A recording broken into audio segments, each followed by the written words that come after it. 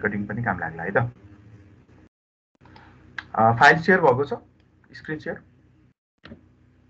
भन्छ सर, भन्छ। हाम्रो फोटो आछ है, हाम्रो वाला। ल ठिक, अब आयो होला है त। ओके ल सुरु गरौँ है त, अब ढिलो नगरिकन। आज हाम्रो फ्लुइड मेकानिक्सको सम्भवत लास्ट क्लास होला है। यसरी पढ्ने चाहिँ लास्ट क्लास भन्दैमा पढ्न चाहिँ छोड्ने त हुने होइन के अरे होइन। सो हामी क्लास लिने चाहिँ कम्बाइन्ड क्लास आज लास्टै हुन्छ। 8 र 10 को हामी एसेसमेन्ट लिन्छौँ, पहिल्यै जानकारी गराइसकेका छौँ है। र इफ सकिएन भने आजको ठाउँमा अब भोलि कुनै दिनमा लिउँला, तर आज सकिन्छ जस्तो मलाई लाग्छ। सो हाम्रो टपिक छ, अब म ढिलो नगरिकन टपिकमै सिधै प्रवेश गरेँ। सो हाम्रो टपिक आज रहेको छ last chapter 9 flow pass through submerge body है। सो सबमर्ज भने कस्तो बडी रे? अस्ति हामीले ल्याब पनि गरेका थियौँ एउटा सबमर्ज वालाको। के हो रे सबमर्ज बडी भने? कसैले भन्छौ कस्तो बडी रे सबमर्ज भने? खै त बोल्ला त कोही। कस्तो बडी? होली त्यो भन नेपालीमा सप्प भन्न के हो सबमर्ज भने कस्तो रे? डुबेको है त है, सबमर्ज भनेको डुबेको। सो अब यो च्याप्टर भरिमा हामी के गर्छौँ भन्दाखेरि अगाडि हामीले सायद यो स्ट्याटिक्सतिर हामीले बायोन्सीहरूतिर यताउति त्यतातिर पढ्ने बेलामा के छ डुबेकै बढी पढेका थियौँ सायद होइन। तर के थियो त्यति बेला त्यो स्ट्याटिक्समा पढेका थियौँ नि, फ्लो थिएन नि त्यसमा, कुनै पनि मुभमेन्ट थिएन है। च्याप्टर 3 को सेकेन्ड पार्टमा याद गर होइन। तर अब यसमा च्याप्टर 9 मा के पढ्छौँ भन्दाखेरि flow pass through submerge body submerge छ, डुबेको छ फ्लुइडमा होइन। सो फ्लुइड भनेको के हुन सक्ने भयो? फ्लुइड भने के पर्ने भयो?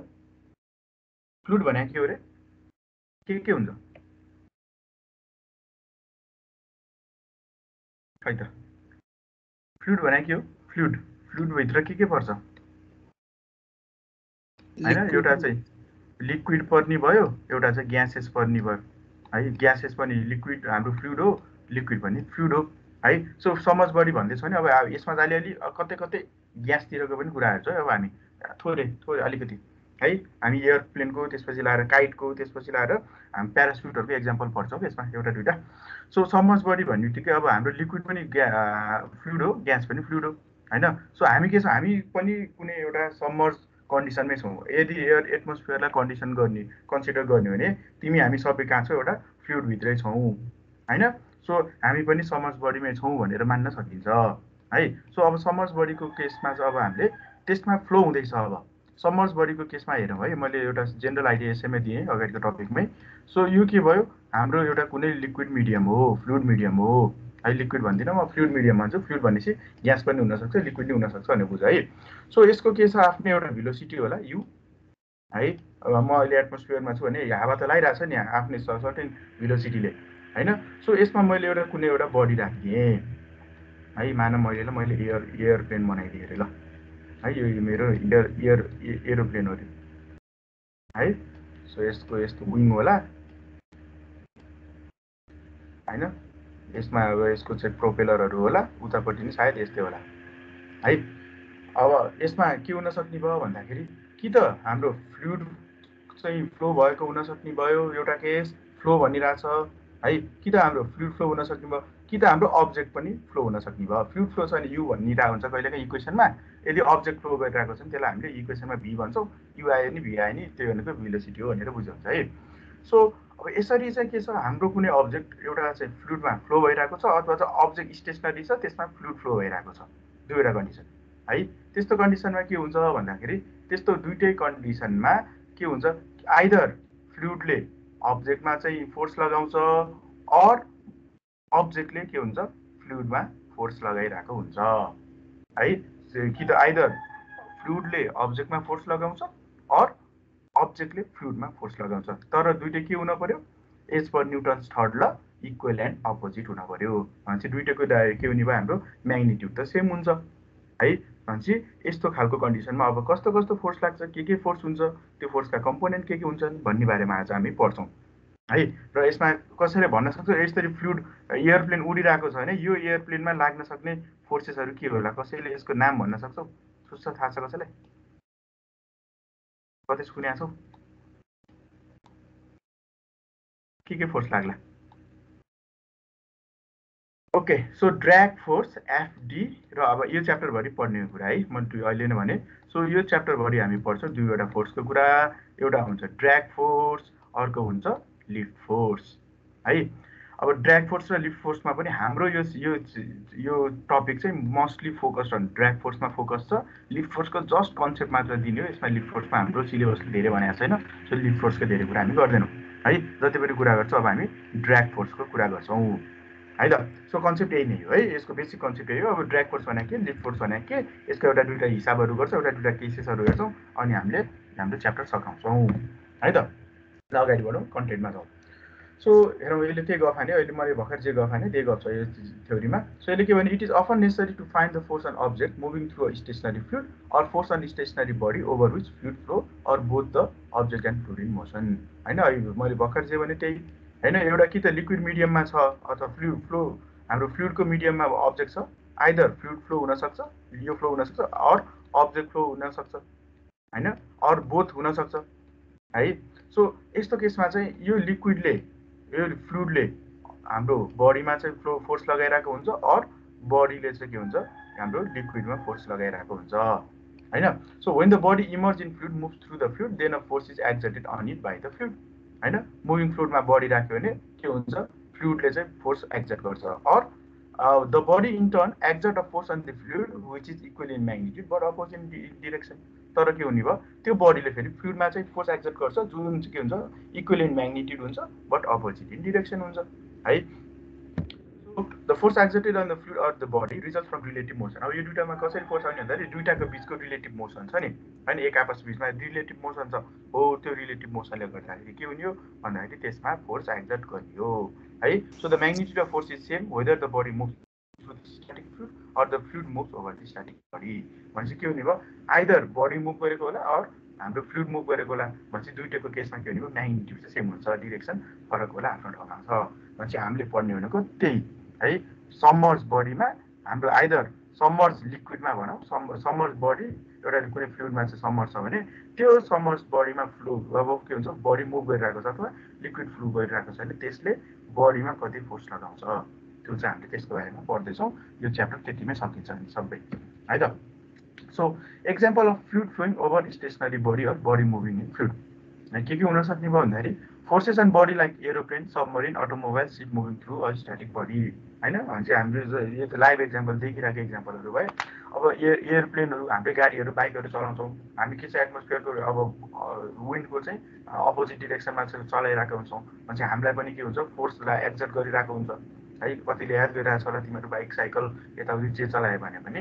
के हुन्छ हामीले अगाडि पेडल गरेर हुन्छ अथवा चाहिँ अगाडि बढिरहेको हुन्छ हावाले हामीले पछि हानिरहेको हुन्छ होइन सो यो हाम्रो एउटा बेस्ट एक्जाम्पल हामीले दिनदिनै डेली लाइफमा देखिरहेका छौँ है similarly force on chimney cable stayed to wind है चिम्नीहरूमा केबल स्टेट टु विन्डहरूमा बिल्डिङमा पनि हाम्रो आफ्नै बिल्डिङ पनि के छ एटमोस्फियरमा छ हाम्रो घरहरू भने यसमा पनि फ्लोर फोर्स त लागिरहेको छ होला म्याग्निट्युड एकदम थोरै हामीले नगर्ने लाग्ला तर लाग्न त लागिरहेको छ है similarly forces and bridge submerge in water होइन हामीले त पुलहरूमा चाहिँ के गर्छौँ पानीहरूमाथि खोला नालाहरूमाथि हामीले पुलहरू बनाउँछौँ भनेपछि त्यो पुलमा हामीले के गर्छौँ पायर्सहरू राखिरहेको हुन्छ एबुटमेन्ट्सहरू राखिरहेको हुन्छौँ भने त्यो एबुटमेन्ट्सहरूमा त त्यो फ्लुइडको लिक्विडको फ्लोले रिभरको फ्लोले त के हुन्छ सधैँ चाहिँ एउटा फोर्स एक्जर्ट गरिरहेको हुन्छ भनेपछि त्यस्ता चाहिँ के भयो हाम्रो लागि एक्जाम्पलहरू भए है त सो अब यसमा पढ्ने भनेको यति दुईवटा कुरा हो यो च्याप्टरभरिमा है ड्र्याग एन्ड लिफ्ट है त सो ड्र्याग भने के लिफ्ट भने के है हेरौँ है त example so when a fluid flow over stationery body it will exert a force on that body यो त थाहा भइहाल्यो हामीलाई होइन एउटा चाहिँ फ्लुइड फ्लो चाहिँ एउटा स्टेसनरी बडीमा अहिले चाहिँ हामीले के गर्यो बडीलाई स्टेसनरी राखिदिएको छौँ एउटा बडी स्टेसनरी बडीलाई ल्याएर राखिदिउँ अब खोलामा अथवा क्यानलमा अथवा चाहिँ के हुन्छ त्यसमा लगेर हामीले माने एउटा ढुङ्गा राखिदिउँ खोला त बगिरहेको छ क्यानल त बगिरहेको छ भने त्यो ढुङ्गामा के हुन्छ त्यो लिक्विडको फ्लोले गर्दाखेरि फोर्स एक्जर्ट हुन्छ हो यो त हामीलाई थाहा भइसक्यो so the total force exerted by the fluid on the body is perpendicular to the surface of the body अब के हुन्छ टोटल फोर्स चाहिँ जुन फ्लुइडले लगाइरहेको हुन्छ त्यो बडीमा चाहिँ परपेन्डिकुलरली लागिरहेको हुन्छ है त्यसलाई हामीले यो फिगरमा हेर्ने हो भने त्यो टोटल फोर्सलाई हामी एफआरले डिनोट गर्छौँ है सो त्यो टोटल फोर्स चाहिँ यो हाम्रो बडी हो है यो बडी हो अहिले हामीले यस्तो बडी मानिदिउँ भने यो बडीमा चाहिँ के हुन्छ त्यो टोटल फोर्स चाहिँ सधैँ पर्पेन्डिकुलरली लाग्छ है यो त हामीले पहिलेबाट थाहा भएकै कुरा हो है so this force is incline to the direction of motion this force has to component अब यदि के हुन्छ यसरी चाहिँ यो जुन फ्लो डिरेक्सन छ हामीले चाहिँ अब यसमा पढ्ने बेलामा के गर्छौँ ड्र्याग एन्ड लिफ्टको केसमा चाहिँ के पर्छ भन्दाखेरि फ्लुइडको फ्लोको डिरेक्सन यो हो है एक्स एक्सिसतिर छ अहिलेलाई भने हामीले चाहिँ बडीलाई के भन्छ थोरै अलिकति इन्क्लाइन रूपमा राख्छौँ है अब यदि सिधै राख्न पनि पाइन्छ सिधै राख्यो भने के हुन्छ अहिले नेक्स्ट पछाडिको एक्जाम्पलमा हेरौँ थोरै बडीलाई चाहिँ के भन्छ फ्लुइडको फ्लोभन्दा थोरै सर्टेन डिग्री एङ्गलमा एउटा सर्टेन एङ्गलमा चाहिँ इन्क्लाइन रूपमा राखेर त्यसको स्टडी गरिरहेका हुन्छौँ है किन गर्छौँ अहिले पछाडि हेरौँला सो यसरी इन्क्लाइन रूपमा राख्यो भने त के हुने भयो यो बडीमा त यो फोर्स ठ्याक्क यसरी कतै लाग्ने भयो है होइन सो यसको के हुने भयो अब यो बडी त आफै इन्क्लाइन छ भनेपछि बडीमा त फोर्स त सधैँ के हो पर्पेन्डिकुलर डिरेक्सनमा लाग्ने हो नर्मली लाग्ने हो टोटल फोर्स यसलाई हामी रिजल्टेन्ट फोर्स भन्छौँ है सो यो रिजल्टेन्ट फोर्सको अब हामीले यसलाई एङ्गलमा राखेको भएर यसको के हुने भयो दुईवटा कम्पोनेन्ट आउने भयो हो दुईवटा कम्पोनेन्ट एउटा एक्स एक्सिसतिर अर्को चाहिँ वाइ एक्सिसतिर है सो दुईवटा कम्पोनेन्ट आउँछ हो यो त हामीलाई थाहा छँदैछ है सधैँ एउटा चाहिँ कुनै एङ्गलमा राख्छ भने त्यसलाई सधैँ रिजल्भ गर्न सकिन्छ एउटा एक्स एक्सिसतिर र अर्को हुन्छ वाइ एक्सिसतिर है सो यसरी रिजल्भ गर्दाखेरि जुन एक्स एक्सिसतिर कम्पोनेन्ट आउँछ फोर्सको त्यो कम्पोनेन्टलाई हामी भन्छौँ ड्र्याग फोर्स है जुन एक्स एक्सिसतिर आउँछ त्यो कम्पोनेन्टलाई हामी भन्छौँ ड्र्याग फोर्स र जुन वाइ एक्सिसतिर आउँछ त्यो कम्पोनेन्टलाई भन्छौँ हामी लिफ्ट फोर्स है सो ड्र्याग एन्ड लिफ्टको कन्सेप्ट यही नै हो है एउटा फ्लोइङ मिडियममा फ्लोइङ फ्लुइडमा हामीले चाहिँ के गर्यौँ एउटा स्टेसनरी बडीलाई लगाएर राख्यौँ त्यो बडीमा के हुन्छ त्यो बडीको आफ्नो एक्सिससँग पर्पेन्डिकुलरली टोटल रिजल्टेन्ट फोर्स लाग्छ त्यो रिजल्टेन्ट फोर्सलाई हामीले एक्स एक्सिस र वाइ एक्सिसमा रिजल्भ गर्छौँ र जुन डिरेक्सनमा जुन फ्लुइडको फ्लोको डिरेक्सन त्यो भनेको एक्स एक्सिस छ अहिलेलाई होइन सो एक्स एक्सिसको फ्लोको डिरेक्सनमा लाग्ने फोर्सलाई हामी भन्छौँ ड्र्याग फोर्स र त्यसको पर्पेन्डिकुलरली है फ्लोको एक्सिसको डिरेक्सनको पर्पेन्डिकुलरली जुन फोर्स लाग्छ त्यसलाई हामी भन्छौँ लिफ्ट फोर्स है कन्सेप्ट यति नै so the force incline to the direction this force has to component यसको दुईवटा कम्पोनेन्ट हुन्छ the component of total force in the direction of motion यो डिरेक्सन अफ मोसन यो छ र यही डिरेक्सनमा जुन कम्पोनेन्ट छ त्यो फोर्सलाई हामी भन्छौँ drag force and the component of force perpendicular to the motion is called यो फ्लोको पर्पेन्डिकुलर जुन फोर्स लाग्छ त्यसलाई हामी भन्छौँ लिफ्ट फोर्स है अब यहाँहरू किन चाहिँ हामीले यसलाई चाहिँ अलिकति एङ्गलमा लिएको भन्ने कुरा यही लास्ट लाइनले भन्छ है so lift force occurs only when the axis of the body is incline to the direction of force lift force चाहिँ कतिखेर मात्र आउँछ भन्दाखेरि यदि हामीले यो एक्सिस यो बडीको एक्सिसलाई थोरै इन्क्लाइनमा राख्यौँ थोरै एउटा सर्टेन थिटामा राख्यौँ भने लिफ्ट फोर्स आउँछ होइन भने त के हुन्छ यसलाई चाहिँ टोटल्ली हामीले के गर्यौँ यो फ्लोको डिरेक्सनमा यसरी नै बडीलाई राख्यौँ है सो यसरी नै बडीलाई राख्यो भने टोटल रिजल्टेन्ट फोर्स यसरी लाग्छ यसको के हुने भयो वाइ कम्पोनेन्ट त हुँदैन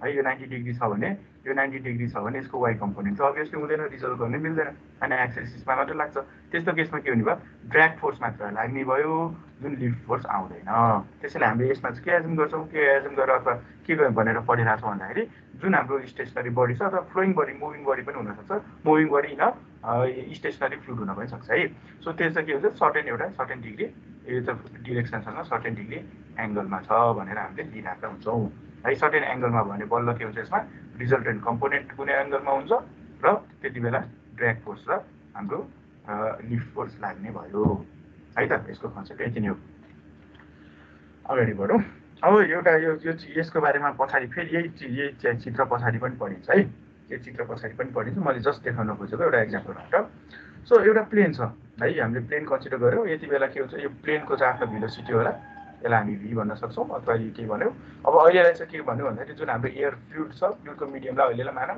यो फ्लुइडको मिडियम रेस्टमा छ भनेर मानौँ है अथवा यसको यो भेलोसिटीको रेस्पेक्टमा यो चाहिँ नगर्ने हुन्छ भनेर मानौँ अहिले है सो अब यो प्लेनलाई उड्नु पर्यो है प्लेनलाई उड्न पर्यो भनेपछि के फोर्स लाग्नुपर्छ केले चाहिँ यसलाई इफेक्ट गर्छ भन्ने कुरा है हेरौँ है त्यसमा सो हामीले के भन्यौँ यो प्लेन यता गइरहेको छ भने यसको अपोजिट डिरेक्सनमा के लाग्ने रहेछ ड्र्याग फोर्स लाग्ने रहेछ भनेपछि ड्र्याग फोर्स भनेको के हुन्छ सधैँ भन्दाखेरि ड्र्याग नामै ड्र्याग है ड्र्याग भनेको के छ तान्नु पछाडितिर धकाल्नु तान्नु अथवा ढकाल्नु होइन पछाडितिर तान्नु अथवा पछाडितिर अगाडिबाट पछाडितिर धकाल्नु है त्यसलाई हामी ड्र्याग फोर्स भन्छौँ होला सो ड्र्याग फोर्सले चाहिँ सधैँ के गर्छ भन्दाखेरि यो प्लेनलाई पछाडितिर यसलाई उड्न दिँदैन पछाडितिर धकाल्न खोज्छ है सधैँ हाम्रो यो डिरेक्सनमा फ्लुइड फ्लो छ भने है। सो अब यो ड्र्याग फोर्सलाई के गर्नु पऱ्यो, ओभरकम गर्नु पऱ्यो। प्लेन त उड्नु छ है, सो प्लेन उड्नको लागि यो ड्र्याग फोर्स ओभरकम गर्नुपर्छ।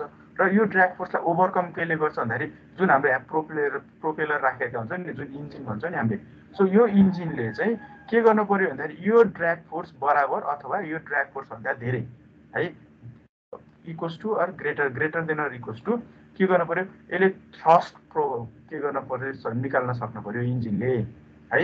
यसले चाहिँ यो ड्र्याग फोर्स बराबरसँग भयो भने ठ्याक्क चाहिँ लिफ्ट गर्ला अथवा उड्न खोज्ला, र ग्रेटर देन भने भेलोसिटीमा के हुन्छ अगाडि बढ्न सक्ला। भनेपछि यो इन्जिनले यदि thrust greater than or equals to the drag force, यसले थ्रस्ट चाहिँ निकाल्न सक्यो, प्रड्युस गर्न सक्यो भने बल्ल के हुन्छ, यो हाम्रो प्लेन अगाडि यसरी बढ्न सक्छ, एउटा कन्डिसन। अब अर्को के हुन्छ, यो बडी यो प्लेनको त आफ्नै के छ, वेट छ होइन, यसको आफ्नो टोटल वेट छ। त्यो टोटल वेट त के हुन्छ, सधैँ सेन्टरबाट सिजीबाट तल लाग्ने हो है, त्यो सधैँ सेन्टरबाट सिजीबाट तल लाग्छ। भनेपछि यसलाई लिफ्ट हुनको लागि, यो प्लेनलाई उठाउनको लागि भनौँ न है, यसको एक्जाम्पल, अर्को एक्जाम्पल मानौँ म 70 किलोको छु हो, मानौँ मेरो मास भनौँ न, मास 70 किलो, त्यसमा इन्टु जी गऱ्यो भने वेट होला भनेपछि फोर्समा जाला। भनेपछि मानौँ म 70 किलोको छु। अब मलाई लिफ्ट गर्नको लागि होइन, मलाई लिफ्ट गर्नको लागि कति चाहिँ मासले चाहिँ उठाउनुपर्छ भन त, मलाई लिफ्ट गर्नु पऱ्यो, जस्ट लिफ्ट गर्नु पऱ्यो, कति चाहिँ मासले लिफ्ट गर्नुपर्छ, कति वेटले है भन्दाखेरि म जति किलोको छु, म है म मानौँ 70 किलोको छु है, 70 इन्टु जी भनौँ न अहिलेलाई, यसलाई फोर्समा लाने भने म मानौँ 70 किलोको छु। अब यो अब्जेक्टलाई मलाई उचाल्न, मलाई उठाउनु पऱ्यो, मलाई लिफ्ट गर्नु पऱ्यो भनेपछि ठ्याक्कै यही 70 किलो फोर्स सही केजिएफ भनौँ न, 70 किलो फोर्स मैले यसमा लगाएँ भने बल्ल पो म उठ्छु, मलाई उठाउन सकिएला होइन। त्योभन्दा थोरै लागेर उठाउन सकिन्छ, अभियसली सकिन्न। त्योभन्दा धेरै लगायो भने बल्ल चाहिँ उठाएर अझै माथितिर चाहिँ बढाउन सकिएला। भनेपछि के गर्नु पऱ्यो भन्दाखेरि त्यही नै है कन्सेप्ट चाहिँ, वेट जति छ, त्यो बडीको वेट जति छ त्यति बराबर अर ग्रेटर है, इक्वल्स टु अर ग्रेटर चाहिँ के भयो, हामीले लिफ्ट फोर्स प्रड्युस गर्न सक्यो भने बल्ल प्लेन माथि उठ्छ है। र ड्र्याग फोर्स जति लागिरहेको हुन्छ त्यो ड्र्याग फोर्स र त्यो ड्र्याग फोर्सभन्दा बराबर अर ग्रेटर हामीले के गर्न सक्यौँ, थ्रस्ट प्रोभाइड गर्न सक्यो भने बल्ल चाहिँ यो प्लेन उठ्छ, माथि लिफ्ट हुन्छ र अगाडि बढ्छ है। कन्सेप्ट यही नै हो है। अब भनेपछि के गर्नु पर्दो रहेछ भन्दाखेरि ड्र्याग फोर्सलाई ओभरकम गर्ने थ्रस्ट प्रड्युस गर्नु पर्यो, र वेटलाई ओभरकम गर्ने लिफ्ट प्रड्युस गर्न सक्नु पर्यो प्लेनमा, बल्ल के हुन्छ, प्लेन उठ्छ र उड्छ, नत्र भने उठ्छ मात्र, अथवा के भएर एक ठाउँमा बस्ला अथवा खस्ला अथवा के होला है। मेन कन्सेप्ट यही नै है भनेपछि। सो ड्र्याग फोर्स र लिफ्ट फोर्स हामीले किन पढ्न पर्ने रहेछ भन्ने कुरा यहाँबाट थाहा भइहाल्यो है।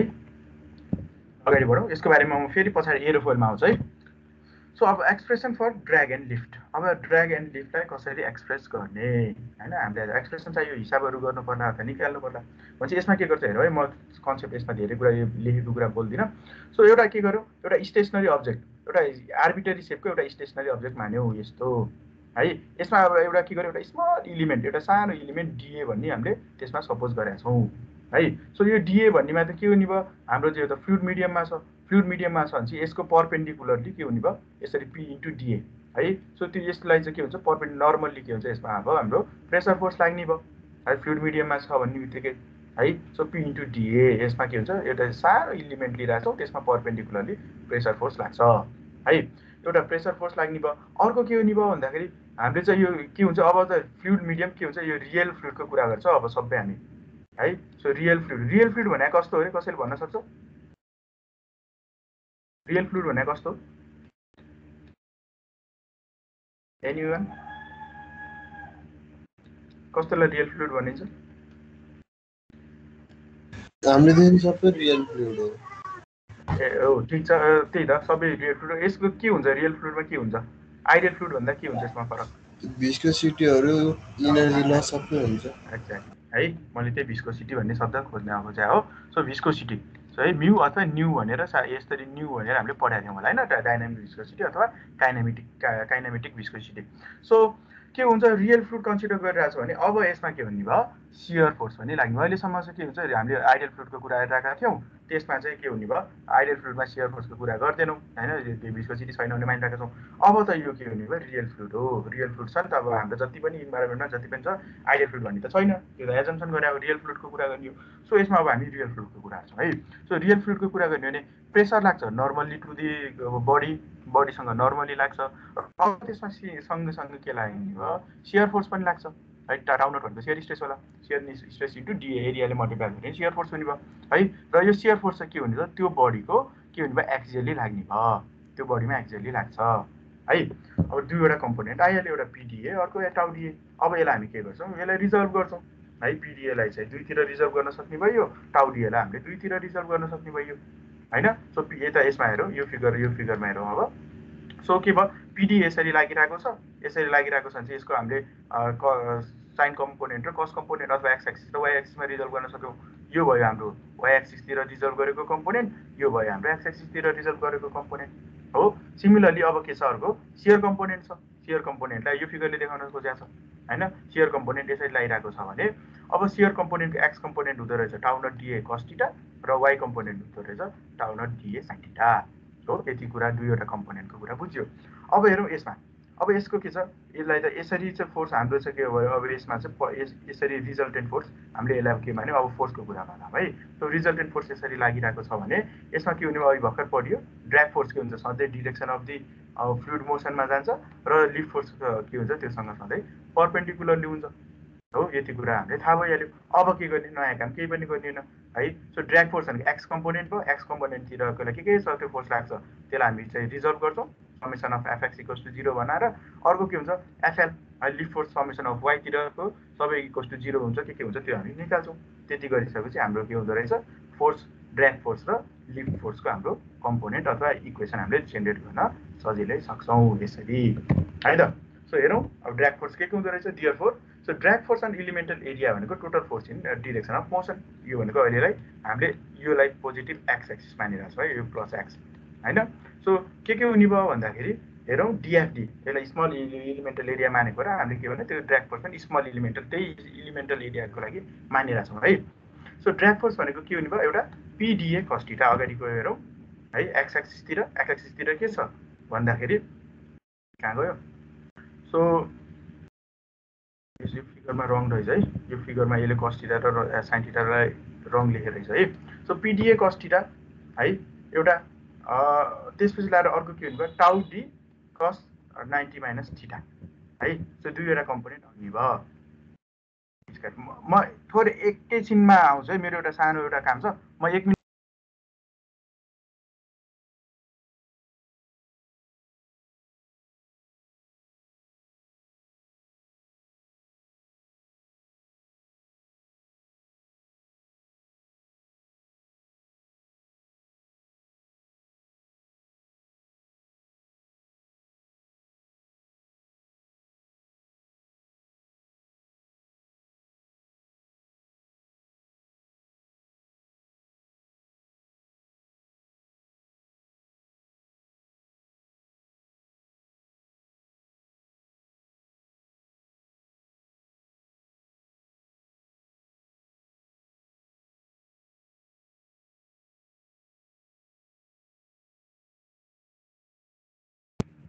ल ओके है त फेरि सुरु गरौँ। सो ल है त त्यो ड्र्याग फोर्स र हामी लिफ्ट फोर्सको चाहिँ एक्सप्रेसन डिराइभ गर्दैछौँ र के हुने भयो भन्दाखेरि सबै एक्स डिरेक्सन छ, एक्स डिरेक्सन जतिको हामी सबै के गर्छौँ एफडीतिर राख्छौँ, वाइ डिरेक्सनतिरको लागि के हुन्छ फोर्स के आएको छ त्यसलाई सबै हामी के गर्छौँ लिफ्ट फोर्सतिर राख्छौँ है त। सो फाइनल एक्सप्रेसन आउँछ हाम्रो so FD डिएफडी equals to पिडिए cos theta plus टाउ डी ए टाउ नट डिए कस 90 माइनस थिटा। यो 90 माइनस थिटा के हो भन्दा हेरौँ है। सो यो कुनै एउटा थिटा एङ्गलमा है एक्स एक्सिससँग यो थिटामा लागिरहेको छ भने यसलाई रिजर्भ गर्दाखेरि यो यतातिर आउँछ होइन। र बाँकी रहेको यतापट्टिको एङ्गल भनेको थिटा यतापट्टि यो यसरी टोटल 90 डिग्रीमा लागिरहेको हुन्छ, बाँकी रहेको हुन्छ 90 माइनस थिटा है। त्यही भएर चाहिँ त्यो 90 माइनस थिटा भएको तिमीले लिएर यसरी आफैले अब सो फाइनल एक्सप्रेसन हुन्छ टोटल ड्र्यागको एफडी इक्वल्स टु अब यसलाई के गर्यो टोटल है, यसलाई चाहिँ अब इन्टिग्रेसन गरिदियो भने टोटल आउने हो हैन। सो इन्टिग्रेसन गर्यो भने एफटी इक्वल्स टु दुईवटा कम्पोनेन्ट हुन्छ, एउटा चाहिँ प्रेसरको कम्पोनेन्ट हुन्छ है, अर्को हुन्छ के हुन्छ, अर्को चाहिँ द्याट इज सियरको कम्पोनेन्ट हुन्छ हाम्रो चाहिँ एक्सप्रेसनमा है। सो प्रेसरको कम्पोनेन्टमा हुने भयो इन्टिग्रेसन पिडिए कस थीटा प्लस सियरको कम्पोनेन्टमा लाग्ने भयो इन्टिग्रेसन टाउ नट डिए साइन थीटा है। सो यो दुईवटा कम्पोनेन्टलाई हामीले त्यही अनुसारको पढ्छौँ है। सो फर्स्ट टर्म हुन्छ पिडिए कस थीटा र यसलाई हामी के भन्छौँ, is also known as pressure drag or form drag है। यसलाई चाहिँ हामी प्रेसर ड्र्याग पनि भन्न सक्छौँ अथवा फर्म ड्र्याग पनि भनिरहेका हुन्छौँ है पिडिए कस थीटालाई। सिमिलरली अर्को छ सेकेन्ड टर्म भनेको टाउ नट डिए साइन थीटा हुन्छ र यसलाई इज अल्सो नोन एज, यसलाई हामी फ्रिक्सन ड्र्याग अथवा स्किन ड्र्याग अथवा सियर ड्र्याग पनि भनिरहेका हुन्छौँ। र यसमा अर्को एउटा नयाँ कुरा, एउटा कुरा मैले थपिदिइहालेँ है। जस्तै तिमीले हिजो आएको नोटिस हेऱ्यौ होला नि होइन, आइओईको अब चाहिँ सायद एमसिक्यू गर्ने, यदि चाहिँ फिजिकल्ली गराउन सकिएन भने भन्ने किसिमको नोटिस आएको छ है। सो अब चाहिँ के हुन्छ भन्दाखेरि यदि एमसिक्यूवाला क्वेसन आयो भने चाहिँ तिमीहरूले त माइन्युट एकदम डिटेलमा एकदम भित्रभित्र यस्तै फर्म ड्र्याग भने के हो, सियर ड्र्याग भने के हो होइन, यस्तै सानो सानो कुराहरू सोध्छ है फेरि है। मैले चाहिँ यो भनिहालेँ। अब जुन रिटर्न एक्जाम भन्दा चाहिँ अब्जेक्टिभ एक्जामलाई चाहिँ तिमीले माइन्युटली स्टडी गर्नुपर्ने हुन्छ है। त्यसैले चाहिँ अलिकति अझै अब माइन्युटली स्टडी गर्नतिर लाग्नुपर्ने हुन्छ है। नत्र भने रिटर्न एक्जाम हुन्थ्यो भने त के हुन्थ्यो, तिमीले यसो हल्का फुल्का गफानौँला अथवा चाहिँ एउटा दुइटा प्रोसेस लेखौँला न्युमेरिकलमा, नम्बर आइहाल्छ भन्ने हुन्थ्यो, नम्बर दिन्थे पनि हल्का फुल्का होइन। तर चाहिँ के हुन्छ, अब्जेक्टिभमा त तिम्रो मिल्यो भने मिल्यो, मिलेन भने मिलेन होइन, अर्को अप्सनै छैन। त्यसैले चाहिँ के हुनु पऱ्यो, अझै अलिकति टफ हुन जान्छ है। त्यसो भएर यो डिटेलमा इज माइन्युट कुराहरू, जस्तै प्रेसर ड्र्यागको कम्पोनेन्ट यो चाहिँ इक्वेसन के हो भनेर सोधेला होइन। अब हामीले चाहिँ के हुनु पऱ्यो, अथवा प्रेसर ड्र्यागको नाममा फर्म प्रेसर ड्र्याग भन्ने त यो पीवाला कम्पोनेन्ट हुन्छ भन्ने त थाहा होला होइन। फर्म ड्र्यागको के हो भनेर सोध्यो भने होइन, यो लेख्ने कि यो लेख्ने कन्फ्युजन होला नि त है। त्यसैले अब अझै माइन्युट डिटेलमा पढ्नु पऱ्यो है। यो भयो हाम्रो ड्र्याग फोर्सको कम्पोनेन्टको इक्वेसन है। यो इक्वेसन याद गरौँ है सबैले, पछाडि पनि काम लाग्छ, लेखेर राखौँ। अब अर्को हुन्छ लिफ्ट फोर्स है। अब लिफ्ट फोर्स के भयो, यो सबै एक्स एक्सिसमा हामीले रिजल्भ गरेका थियौँ। अब लिफ्ट फोर्सलाई के गर्ने, वाइ एक्सिसमा हामी के गर्छौँ, यसलाई रिजल्भ गर्छौँ है। So lift force and इलिमेन्टल area भनेको total force in the direction perpendicular to the direction of motion होइन। डिरेक्सन अफ मोसनको परपेन्डिकुलरमा के छ त्यसलाई हामी सबै रिजल्भ गर्छौँ। रिजल्भ गर्दाखेरि हाम्रो एक्सप्रेसन आउँदो रहेछ, total lift is FL equals to minus, यो माइनस भनेको किनभने अपोजिट डिरेक्सनमा छ होइन, त्यसरी चाहिँ माइनस आएको हो, माइनस पिडिए साइन थीटा प्लस टाउ नट डिए कस थीटा हाम्रो एक्सप्रेसन आउँदो रहेछ यो है। र मैले अघि नैबाट सुरुबाट के भनिरहेको छु भन्दाखेरि हामी लिफ्टमा खास चाहिँ धेरै फोकस गर्दैनौँ। अब हामी जति पनि फोकस गर्छौँ ड्र्याग फोर्समा हामी फोकस गरेर पढ्छौँ, तर एक्सप्रेसन चाहिँ थाहा पाउनु पऱ्यो। सो टोटल लिफ्ट हुँदो रहेछ FL equals to minus पिडिए sine theta plus टाउ नट डिए कस थीटा। यसको पनि दुईवटा कम्पोनेन्ट हुन्छ, एउटा प्रेसर कम्पोनेन्ट, एउटा चाहिँ सियर कम्पोनेन्ट है। अगाडि बढौँ। अब यो भयो हामीले एक्सप्रेसन चाहिँ डिराइभ गऱ्यौँ। तर अब के छ भन्दाखेरि म्याथमेटिकल्ली पनि यो चाहिँ हामीले म्याथमेटिकल्ली कसरी आयो भन्ने चाहिँदैन, हामीले सिलेबसले पनि राखेको छैन, बुकहरूतिर पनि भेटिन्न होइन। सो म्याथमेटिकल्ली चाहिँ अब के गरिरहेको छ भन्दाखेरि जुन यो अगाडिको एक्सप्रेसन छ यसलाई चाहिँ हामीले सजिलो बनाउनको लागि एउटा चाहिँ सजिलो टर्ममा चाहिँ रिप्रेजेन्ट गरिरहेको छ है। यो फर्मुला सबैले नोट गरिहालौँ अहिले भर्खरै। सो म्याथमेटिकल्ली चाहिँ हामीले त्यही कुरालाई कसरी, अनि यो माथिको यो लाइन हेरौँ है। So the contribution of share stress, the contribution of shear stress to lift may be neglected since they are small as compared to the pressure and act in direction roughly perpendicular to FL। त्यो अहिलेको FL भन्ने कुरामा यसमा हेर्ने भने जुन यो share स्ट्रेसको, यो सियर स्ट्रेस भने त त्यो बडीको चाहिँ यो हाम्रो यो बडी छ भने के हुन्छ, सियर स्ट्रेस यसरी लाग्ने हो बडीको एलोङमा होइन, बडीको एलोङमा यसरी लाग्छ होला।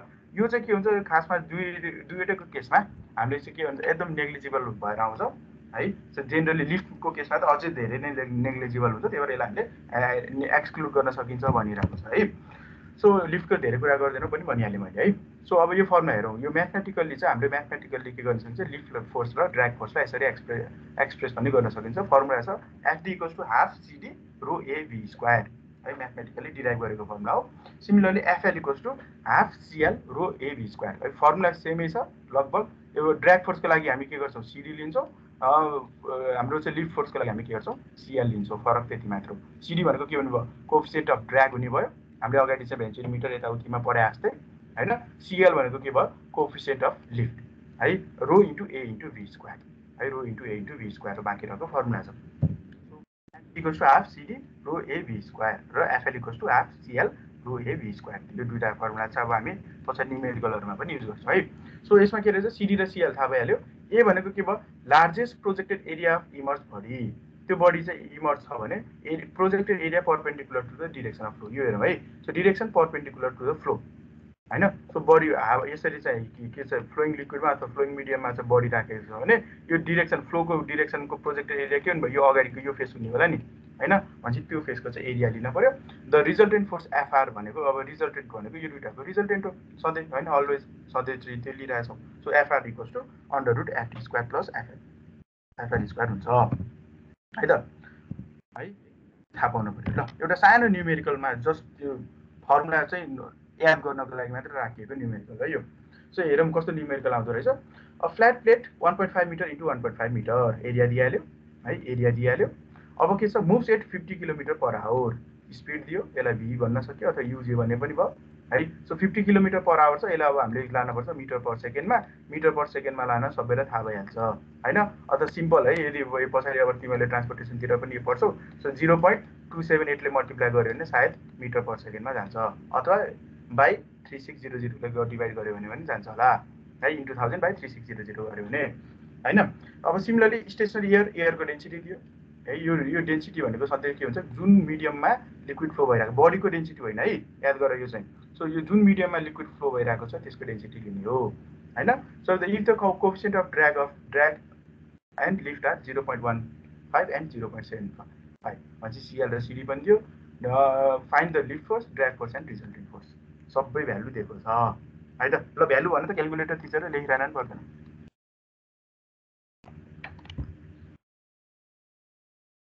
ल कति आउँदो रहेछ है क्याल्कुलेटर थिचेको र त्यसमा अब यो पनि भनिहाल्छ power required force in direction of motion into velocity यो हेरौँ है अब पावर रिक्वायर्ड है सो पावर भने के हो कसैले भन्न सक्छौ पावर भने के हुन्थ्यो अरे पावरको फर्मुला के थियो simple work done by time taken है work done by time taken हैन वर्क डन भनेको फेरि है work done by time taken W by T लेख्दिएँ मैले सो वर्क डन भने फेरि के हो force into distance force into distance है फोर्स इन्टु डिस्टेन्स अनि त्यसपछि बाइ टाइम टेकन त कस्तो लेख्न मिल्छ है force into distance by time taken यस्तो गर्न सकिन्छ यो फर्मुलालाई सक्यो हो सो के रहेछ force into distance by time अब डिस्टेन्स बाइ टाइम भने के डिस्टेन्स बाइ टाइम भनेको भेलोसिटी होला हैन सो के हुँदो रहेछ है distance by time velocity so power equals to के गर्न सकिँदो रहेछ भन्दाखेरि power equals to force into velocity यसरी आएको हो है र यो फोर्स के लिने भन्दाखेरि सधैँ है यस्तो खालको क्वेसनमा यो फोर्स के लिने भन्दाखेरि फोर्स कुन छ in the direction of motion direction of the मोसनमा force जुन छ त्यो लिने है अपोजिट टेन्जेन्सियल यो मोसन लिने होइन है यो जुन डिरेक्सनमा छ अथवा मोसन जुन डिरेक्सनमा भइरहेको छ त्यो मोसनको चाहिँ फोर्स लिने हो भने हाम्रो केसमा के हुने भयो सधैँ ड्र्याग फोर्स आउला है सो ड्र्याग फोर्स इन्टु के गर्ने भेलोसिटी अफ द बडी गर्यो भने के आउँदो रहेछ यसले के दिँदो रहेछ पावर रिक्वायर्ड दिँदो रहेछ है यसरी चाहिँ हामीले पावर रिक्वायर्ड निकाल्न सकिन्छ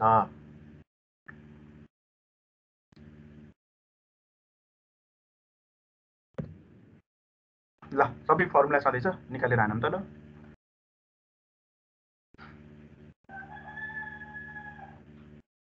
है कति आउँदो रहेछ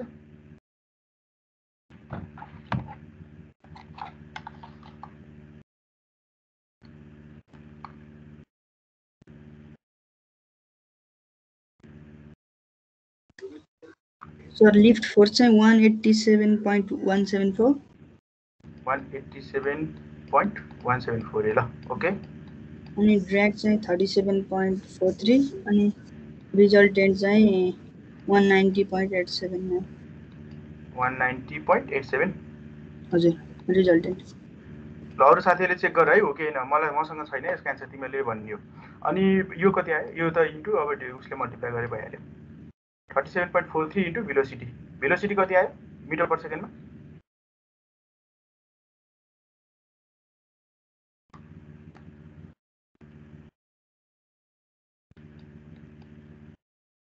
$13.89 आयो मिटर पर सेकेन्डमा भेलोसिटी 13.89 आयो ओके त्यो त भेलोसिटी भयो 13.899 इन्टु अब के गर्नु पर्यो 37.43 गर्ने हो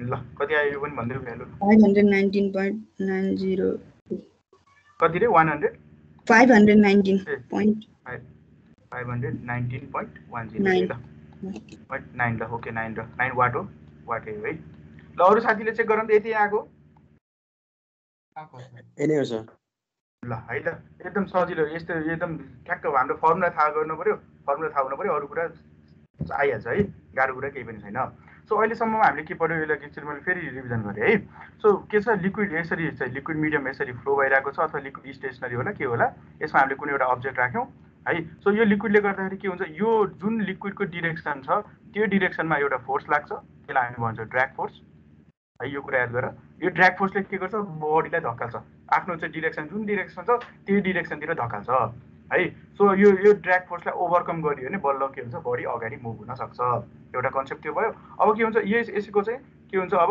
माथि है त्यो डिरेक्सन अफ फ्लोको उसको चाहिँ के हुन्छ 90 डिग्रीमा चाहिँ के हुन्छ अर्को फोर्स लाग्छ त्यसलाई हामी लिफ्ट फोर्स भन्छौँ है सो यो लिफ्ट फोर्सले के गर्छ बडीलाई माथि उचाल्न खोज्छ है कन्सेप्ट यति नै हो अब त्यसलाई के गरौँ हामीले यसको डेरिभेसनमा एउटा सानो इलिमेन्ट मान्यौँ त्यसपछि लाएर त्यसमा लाग्ने दुईवटा फोर्स एउटा चाहिँ प्रेसर फोर्स अर्को सियर फोर्स त्यो दुईवटा सियर फोर्स र प्रेसर फोर्सलाई रिजल्भ गऱ्यौँ होइन एक्स डिरेक्सन र वाइ डिरेक्सनमा त्यसपछि लाएर त्यसलाई रिजल्भ गरेर आएको एउटा भ्यालु जुन छ त्यसलाई हामीले के भन्यौँ एउटा चाहिँ प्रेसर ड्र्याग र फ्रिक्सन ड्र्याग हुन्छ ड्र्यागको कुरामा र सिमिलरली प्रेसर लिफ्ट र फ्रिक्सन लिफ्ट होला लिफ्टको कुरामा है यसरी दुईवटा कम्पोनेन्ट हुन्छ र त्यसलाई म्याथमेटिकली के गरेछ यसरी निकालेको छ F equals to half CD row AB square र FL equals to half Cl row AB square भनेर है यो चाहिँ कहाँबाट आयो भनेर यो हामीलाई अहिले चाहिँदैन है यो हाम्रो बुकहरूमा पनि छैन हाम्रो सिलेबसलाई पनि पर्दैन सो यसरी चाहिँ यस्तो खालको किसिमको हिसाबहरू सोध्न सक्ला हामीलाई यो फर्मुला याद हुनु पर्यो त्यति र फोर्स पावर रिक्वायर भनेको त यदि पावर रिक्वायर भने के हो भने निकाल्नै सकिएन भने अघि मैले गरे जस्तै डेरिभेसन गरेर पनि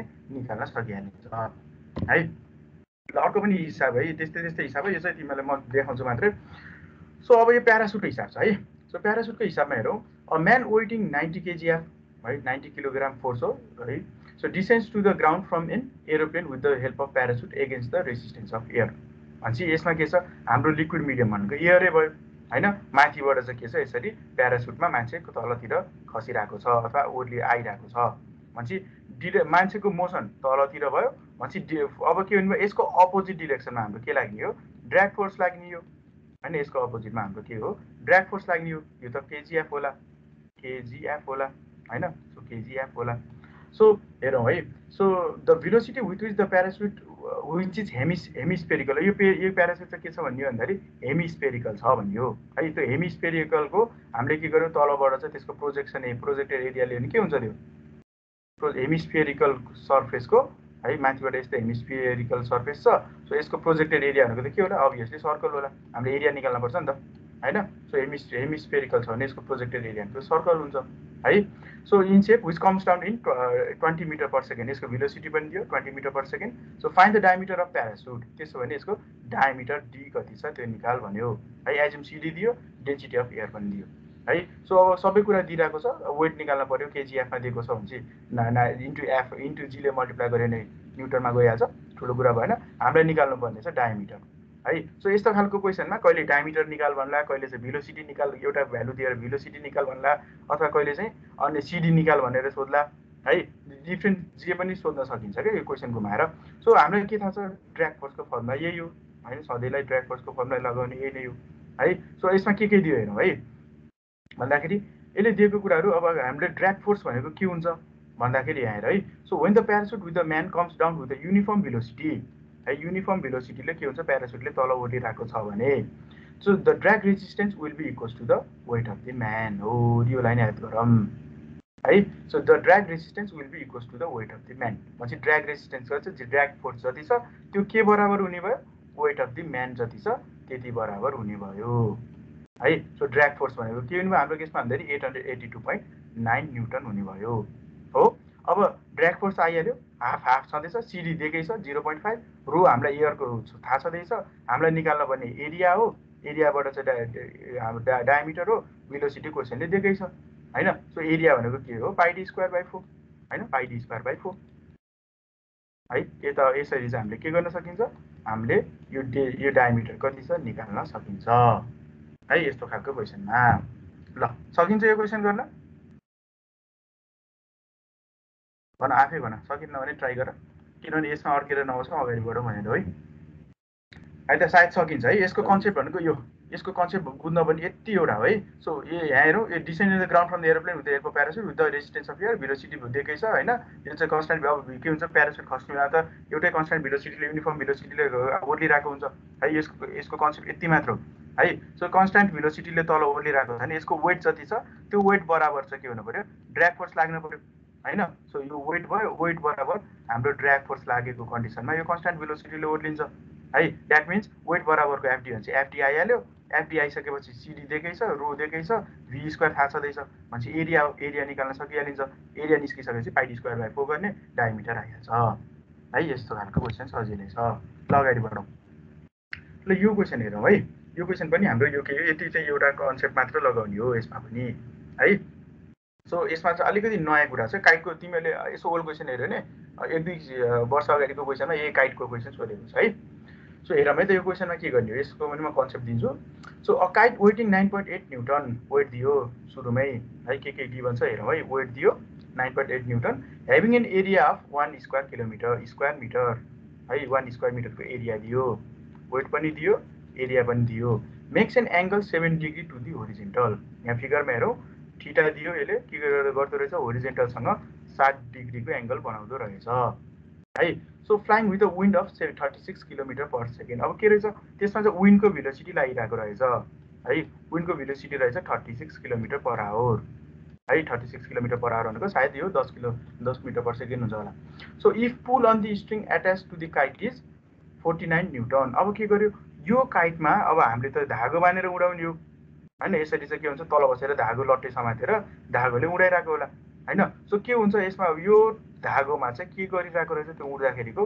पुल भनेको टेन्सन होइन सो टेन्सन भनेको सधैँ यो धागोहरूमा सधैँ यो कुरा याद गरेर पछाडि पढ्छौँ यो हामीले जब केबलको धागोको कुरा गऱ्यो भने त्यसमा सधैँ लाग्ने टेन्सन मात्र हो कम्प्रेसन कहिले पनि लाग्दैन है कम्प्रेसन लाग्ने भने यो तन्किँदै होइन सो टेन्सन फोर्स लाग्ने भयो यसलाई पी भनिरहेको रहेछ अहिले है सो टेन्सन फोर्स के छ यो चाहिँ के छ भन्दाखेरि and it is incline to the horizontal at 45 degree र यो जुन टेन्सन फोर्स लागिरहेको छ त्यो यो लाइनले हाम्रो चाहिँ के गर्यो हाम्रो चाहिँ एक्सिस देखाइरहेको छ सो यो एक्सिससँग चाहिँ यो 45 डिग्रीमा रहेछ है यो कुरा याद गर है सो भनेपछि टेन्सन दियो टेन्सनको भ्यालु पनि दियो यसले 49 न्युटन दियो भनेपछि यसलाई के गर्न सक्यो यो 45 डिग्रीमा छ भने चाहिँ यसको हामीले एक्स कम्पोनेन्ट र वाइ कम्पोनेन्ट निकाल्न सकिन्छ हो सजिलै सकिन्छ सो अब हेरौँ इनिट 45 डिग्री भने calculate the lift and drag coefficient take row for air 1.2 किलोन्युटन per metre cube भनेर दियो है रो पनि दियो भनेपछि टेन्सन पनि दिइरहेको छ है अब हेरौँ अब यसमा बुझ्नुपर्ने यसको हिन्ट यसको कन्सेप्ट बुझ्नुपर्ने के कुरा छ यहाँ हेरौँ है त हिन्टमा सो ड्र्याग फोर्स एफडी है सो ड्र्याग फोर्स भनेको के हुन्छ यो लिक्विड यो यसको मोसनको चाहिँ के हुने भयो ड्र्याग फोर्स भनेको यसको यही डिरेक्सनमा जान्छ यतातिर लाग्ला हो ड्र्याग फोर्स भनेको के भयो अहिले हाम्रो केसमा एक्स डिरेक्सनमा लाग्ने भयो अर्को भयो लिफ्ट फोर्स भनेको के हो ठ्याक्कै पर्पेन्डिकुलरली लाग्ने हो फ्लोको डिरेक्सनको यता माथिको डिरेक्सनमा पर्पेन्डिकुलर डिरेक्सनमा लाग्छ होइन भनेपछि जुन हामीले सुरुमा अगाडिको डेरिभेसन गरेर ड्र्याग फोर्स र लिफ्ट फोर्स निकालेको छौँ नि त्यही नै कन्सेप्ट लगाउनु यसमा है सो अब हेरौँ so drag force FD equals to force exerted by wind on the kite in the direction of motion that is in the x direction भनेपछि एक्स डिरेक्सनमा के फोर्स लागेको छ तिनीहरू निकाल्न सक्यो भने के गर्न सक्यो हामीले ड्र्याग फोर्स कति हुन्छ निकाल्न सकिँदो रहेछ so component of pool along the x direction भनेपछि के हुने भयो हाम्रो यसमा त एक्स डिरेक्सनमा लागेको फोर्स भनेको के हो हेर त कम्पोनेन्ट अफ पुल यो पुलले तल यता यसरी तानिरहेको छ भनेपछि एक्स डिरेक्सनमा लागेको फोर्स भनेको त यही हो पी कस थीटा है पी कस 45 डिग्री रहेछ है सो यो डिरेक्सन के छ यो यसको डिरेक्सन यता छ अब ड्र्याग फोर्सको डिरेक्सन यता हुन्छ भनेपछि माइनसमा आउला आफ्नो ठाउँमा छ है डिरेक्सन जे आए पनि हामीलाई चाहिएको त के हो हाम्रो चाहिँ म्याग्निट्युड आइहाल्यो है सो ड्र्याग फोर्सको कम्पोनेन्ट हुँदो रहेछ पी कस 45 डिग्री पी भनेको के छ से 49 न्युटन है 49 कस 45 डिग्री भनेको के आउँदो रहेछ ड्र्याग फोर्स आउँदो रहेछ भयो ड्र्याग फोर्सलाई समस्या भन आइहाल्यो अब लिफ्ट फोर्समा हेरौँ है त सो यो भनेको सिधै हेरौँ है के आउँदो रहेछ पी कस 45 डिग्री है पी कस 45 डिग्री है यसको भ्यालु सिधै होइन अरू कुनै फोर्स छ त एक्स डिरेक्सनमा छैन नि छ र छैन है अरू कुनै पनि फोर्स छैन एक्स डिरेक्सनमा भने चाहिँ यति लागेको पी कस 45 डिग्री मात्रै हो है अब वाइ डिरेक्सनमा हेरौँ वाइ डिरेक्सनमा के फोर्स लागेको छ त भनेपछि एउटा यही पुलको चाहिँ वाइ कम्पोनेन्ट यो टेन्सनको वाइ कम्पोनेन्ट लागिरहेको छ टेन्सनको वाइ कम्पोनेन्ट हो के हो यो p sin 45 डिग्री एउटा कम्पोनेन्ट यो भयो यो के छ तलको डिरेक्सनमा लागिरहेको छ p sin 45 डिग्री अब अर्को फोर्स के लागिरहेको छ हेर त वाइ डिरेक्सनमा अर्को फोर्स के छ भन्न त कसैले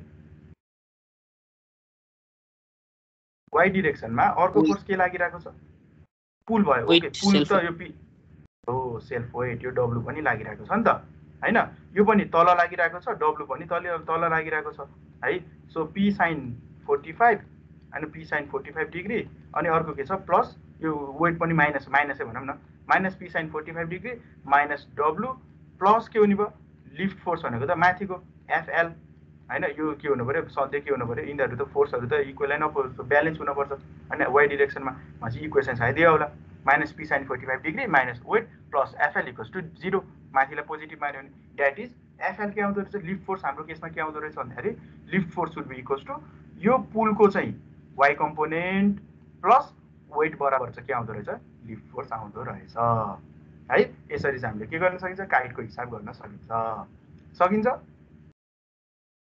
के छ सकिएला गर्न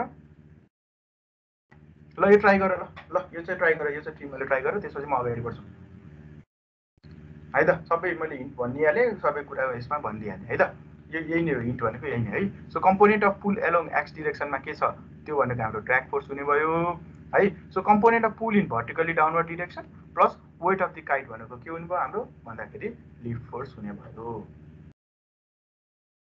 यसरी फिगर चाहिँ नदिन सक्छ है मैले यो आरके राजपूतबाट लिएको हो यो फिगर तिमीहरूलाई क्वेसन मात्र यो मात्र दिन सक्छ है फिगर नदिन सक्छ सो फिगर चाहिँ आफैले बनाउनु पर्छ है मैले सायद अरू सेक्सनमा त भनिरहेको थिएँ सिडीले थाहा पाछौ कि छैनौ तिमीहरूले यो जति पनि अब इन्जिनियरिङमा है not only in fluid mechanics जुनसुकै इन्जिनियरिङमा जब यदि न्युमेरिकल क्वेसनहरू सोध्छ जब थ्योरिटिकल क्वेसनहरू सोध्छ होइन जहाँ फिगर बनाउन सकिन्छ है सो फिगर बनाउन पोसिबल भएसम्म तिमीहरूले एन्सरमा फिगर बनाऊ है सो फिगर बनायो भने प्लस पोइन्ट फिगर बनाएर फिगरको रेस्पेक्टमा एक्सप्लेन गर तिमीहरूको लागि अरू बेलामा फिगर नबनाइकन लेख्यो भने 5 मार्क्समा 3 मार्क्स आउँथ्यो भने फिगर बनाएर लेख्यो भने 4 मार्क्स 100% आउँछ एन्सर राइट हुन पर्यो है अब थ्योरीमा कहिलेकाहीँ काट्छ नि त काटेन भने फुलमा फुल आउँछ है यो कुरा चाहिँ याद गर इन्जिनियरिङ विषयमा जुनसुकै not only in fluid mechanics जुनसुकै विषयमा यदि फिगर बन्छ भने फिगर बनाऊ है फिगर चाहिँ बनाऊ मस्ट हो इन्जिनियरिङमा है पेपर चेक गर्दाखेरि कतिको फिगर देखिन्न कि त्यही भएर मैले यो भनिरहेको छु ल कति आउँछ भने त एन्सर भन मलाई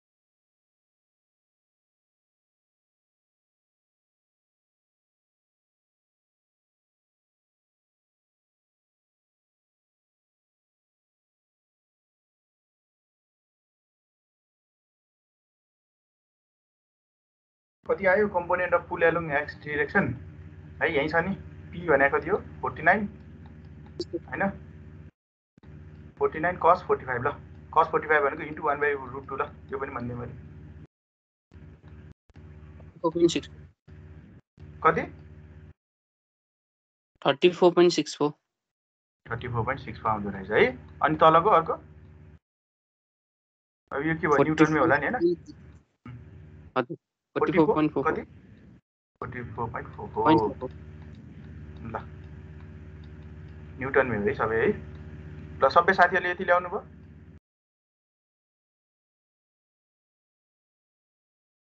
हेलो सर हजुर हजुर हजुर सर यो यु दिएको त अनि मतलबै भएन किन दिएको हो र यो 36 किलोमिटर पर आवर यो क्वेसनले चाहिँ अब यु भेलोसिटी भएन भने त अनि यदि मानौँ न यु नै छैन भेलोसिटी नै छैन हावै छैन भने त उड्दैन नि त हैन अब यसको हेर यतिले मात्र पुग्दैन होला है यतिले मात्र पुग्दैन यति एउटा मात्र एन्सर सकिएको छैन नि हो क्वेसन हो ठ्याक्क तिमीले त्यही सोध्यौ नि हेर अब क्वेसनले के भनेको छ calculate the lift and drag coefficient भनेको छ हामीले त के गर्यौं बल्ल चाहिँ फोर्स निकाल्यौ एफएल र एफडी निकाल्यौ सकिया छैन एन्सर तिम्रो एन्सर हो, तिम्रो क्वेसनको एन्सर बल्ल आयो। अब के निकाल्ने हामीले? सिडी र सिएल निकाल्ने। यो सिडी र सिएल कहाँबाट निकाल्ने? हाम्रो फर्मुला अघि भर्खर पढ्यो नि हैन? हो त्यो फर्मुलाबाट सिडी र सिएल निकाल्ने। सबै दिएको छ सायद, यो भेलोसिटी पनि दियो, एरिया पनि दियो, अनि त्यसपछि लाएर के दिएको छ अरू? रो पनि दिएको छ हैन? भनेपछि अब हामीले निकाल्नु पर्यो सिडी र सिएल निकाल्नु पर्यो है। तिमीले भनेको क्वेसनको एन्सर 7 डिग्री किन दिएको छ? के रे 7 डिग्री 7 डिग्री चाहिँ के किन दिएको भन्दाखेरि त्यो चाहिँ एउटा कि सर्टेन, मैले भने नि एउटा टिल्ट भएन। यदि यो के छ, यो चाहिँ के भयो, यो डिरेक्सनमा यसरी चाहिँ होरिजेन्टली हुन्थ्यो भने यसमा लिफ्ट फोर्स लाग्थ्यो र? लिफ्ट फोर्स लाग्थेन नि हैन र? अहिले भर्खर पढायो नि त। लिफ्ट फोर्स लाग्नको लागि के हुन्छ, सर्टेन थोरै एङ्गलमा टिल्ट हुनुपर्छ भनिएको थियो नि त। यदि चाहिँ जुन डिरेक्सनमा छ त्यही डिरेक्सनमा चाहिँ यसलाई होरिजेन्टली राख्यो भने यसमा के हुन्छ, ड्र्याग फोर्स मात्र लाग्छ, त्यस्तो बेलामा लिफ्ट फोर्स लाग्दैन है। त्यसैले के हुनुपर्छ, हाम्रो बडी चाहिँ अब हाम्रो प्लेनहरू उड्दाखेरि याद गर त, प्लेन उड्दाखेरि के हुन्छ, अगाडिको पोर्सन हाम्रो अगाडिको पार्ट माथि उठिसकेपछि त्यसमा के हुन्छ, तलबाट एउटा ड्र्याग फोर्स लाग्छ, सही के हुन्छ, माथि लिफ्ट फोर्स लाग्छ नि बल्ल प्लेन माथि उड्ने हो नि त है। भट यसरी होरिजेन्टल्ली प्लेन त कहिले पनि उड्दैन, उड्नै सक्दैन है। त्यसैले चाहिँ के हुने हो, त्यो लिफ्ट फोर्स ल्याउनको लागि के हुनु पर्यो, हाम्रो सर्टेन एउटा एङ्गलमा यो उड्न भन्ने हुन्छ। ल बुझ्यो किन 7 डिग्री लिएर रहेछ? हजुर सर। ल है त। अब सिडी र सिएल त निकाल्न सकिहाल्छ कि। मैले त्यो सिडी र सिएललाई नभनेर किन भने भन्दाखेरि यो एफडी र एफएलको कन्सेप्ट बुझिसक्यो भने त त्यसपछि सिडी र सिएल त फर्मुलामा राख्ने निस्किहाल्छ, सबै भ्यालु दिएकै छ। ल भन नि त सिडी र सिएल कति आयो है? क्वेसन हेरौँ न है। त्यो मैले यति मात्र भन्यो भने त्यति मात्र गर्दा फेरि क्वेसनले के भनिरहेछ, calculate the lift and drag coefficient CD र सिएल निकाल भनेको छ है। फोर्स निकाल्यो भने सिडी र सिएल आइहाल्यो।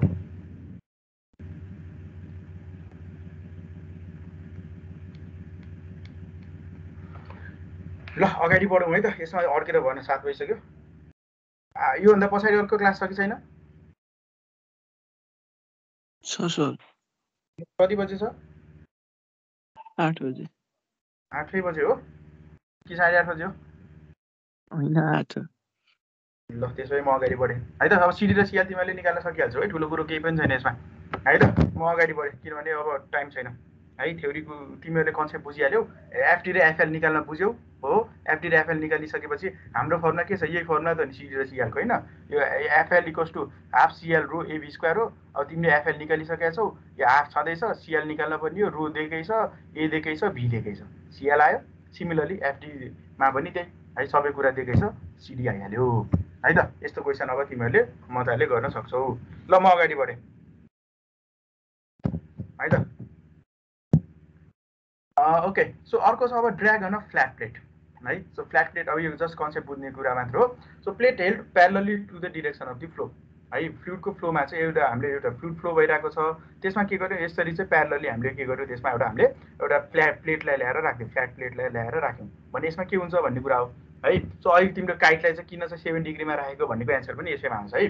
So when a thin plate is held parallel to the direction of the flow of fluid, then total drag force exerted on the fluid is equals to the friction drag which is due to the formation of boundary layer।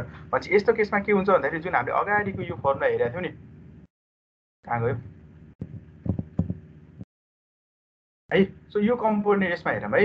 यदि हामीले यो figure हेरौँ drag फोर्सको लागि है। So यदि हामीले चाहिँ के गर्यौँ, त्यसलाई यसरी चाहिँ राख्यौँ है, फ्लोको डिरेक्सनमा राख्यौँ, यसरी फ्लो छ यही डिरेक्सनमा राख्यौँ भनेपछि के हुने भयो, हाम्रो थीटा के हुन्छ यस्तो केसमा, थीटा चाहिँ 0 होला है। सो थीटा 0, कस 0 भने के हो,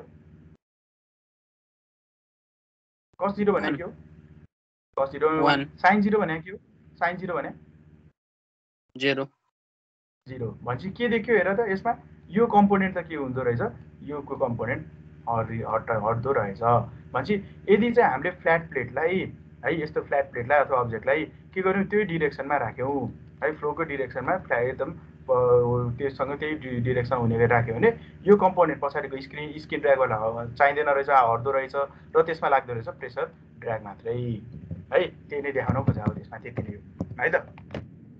अब यो किन हुँदो रहेछ भन्दाखेरि एउटा चाहिँ हाम्रो चाहिँ then total drag force exerted on the is equals to the friction drag होइन। फ्रिक्सन ड्र्यागसँग मात्र हुन्छ भन्नेले सरी के बिग्रियो यसमा,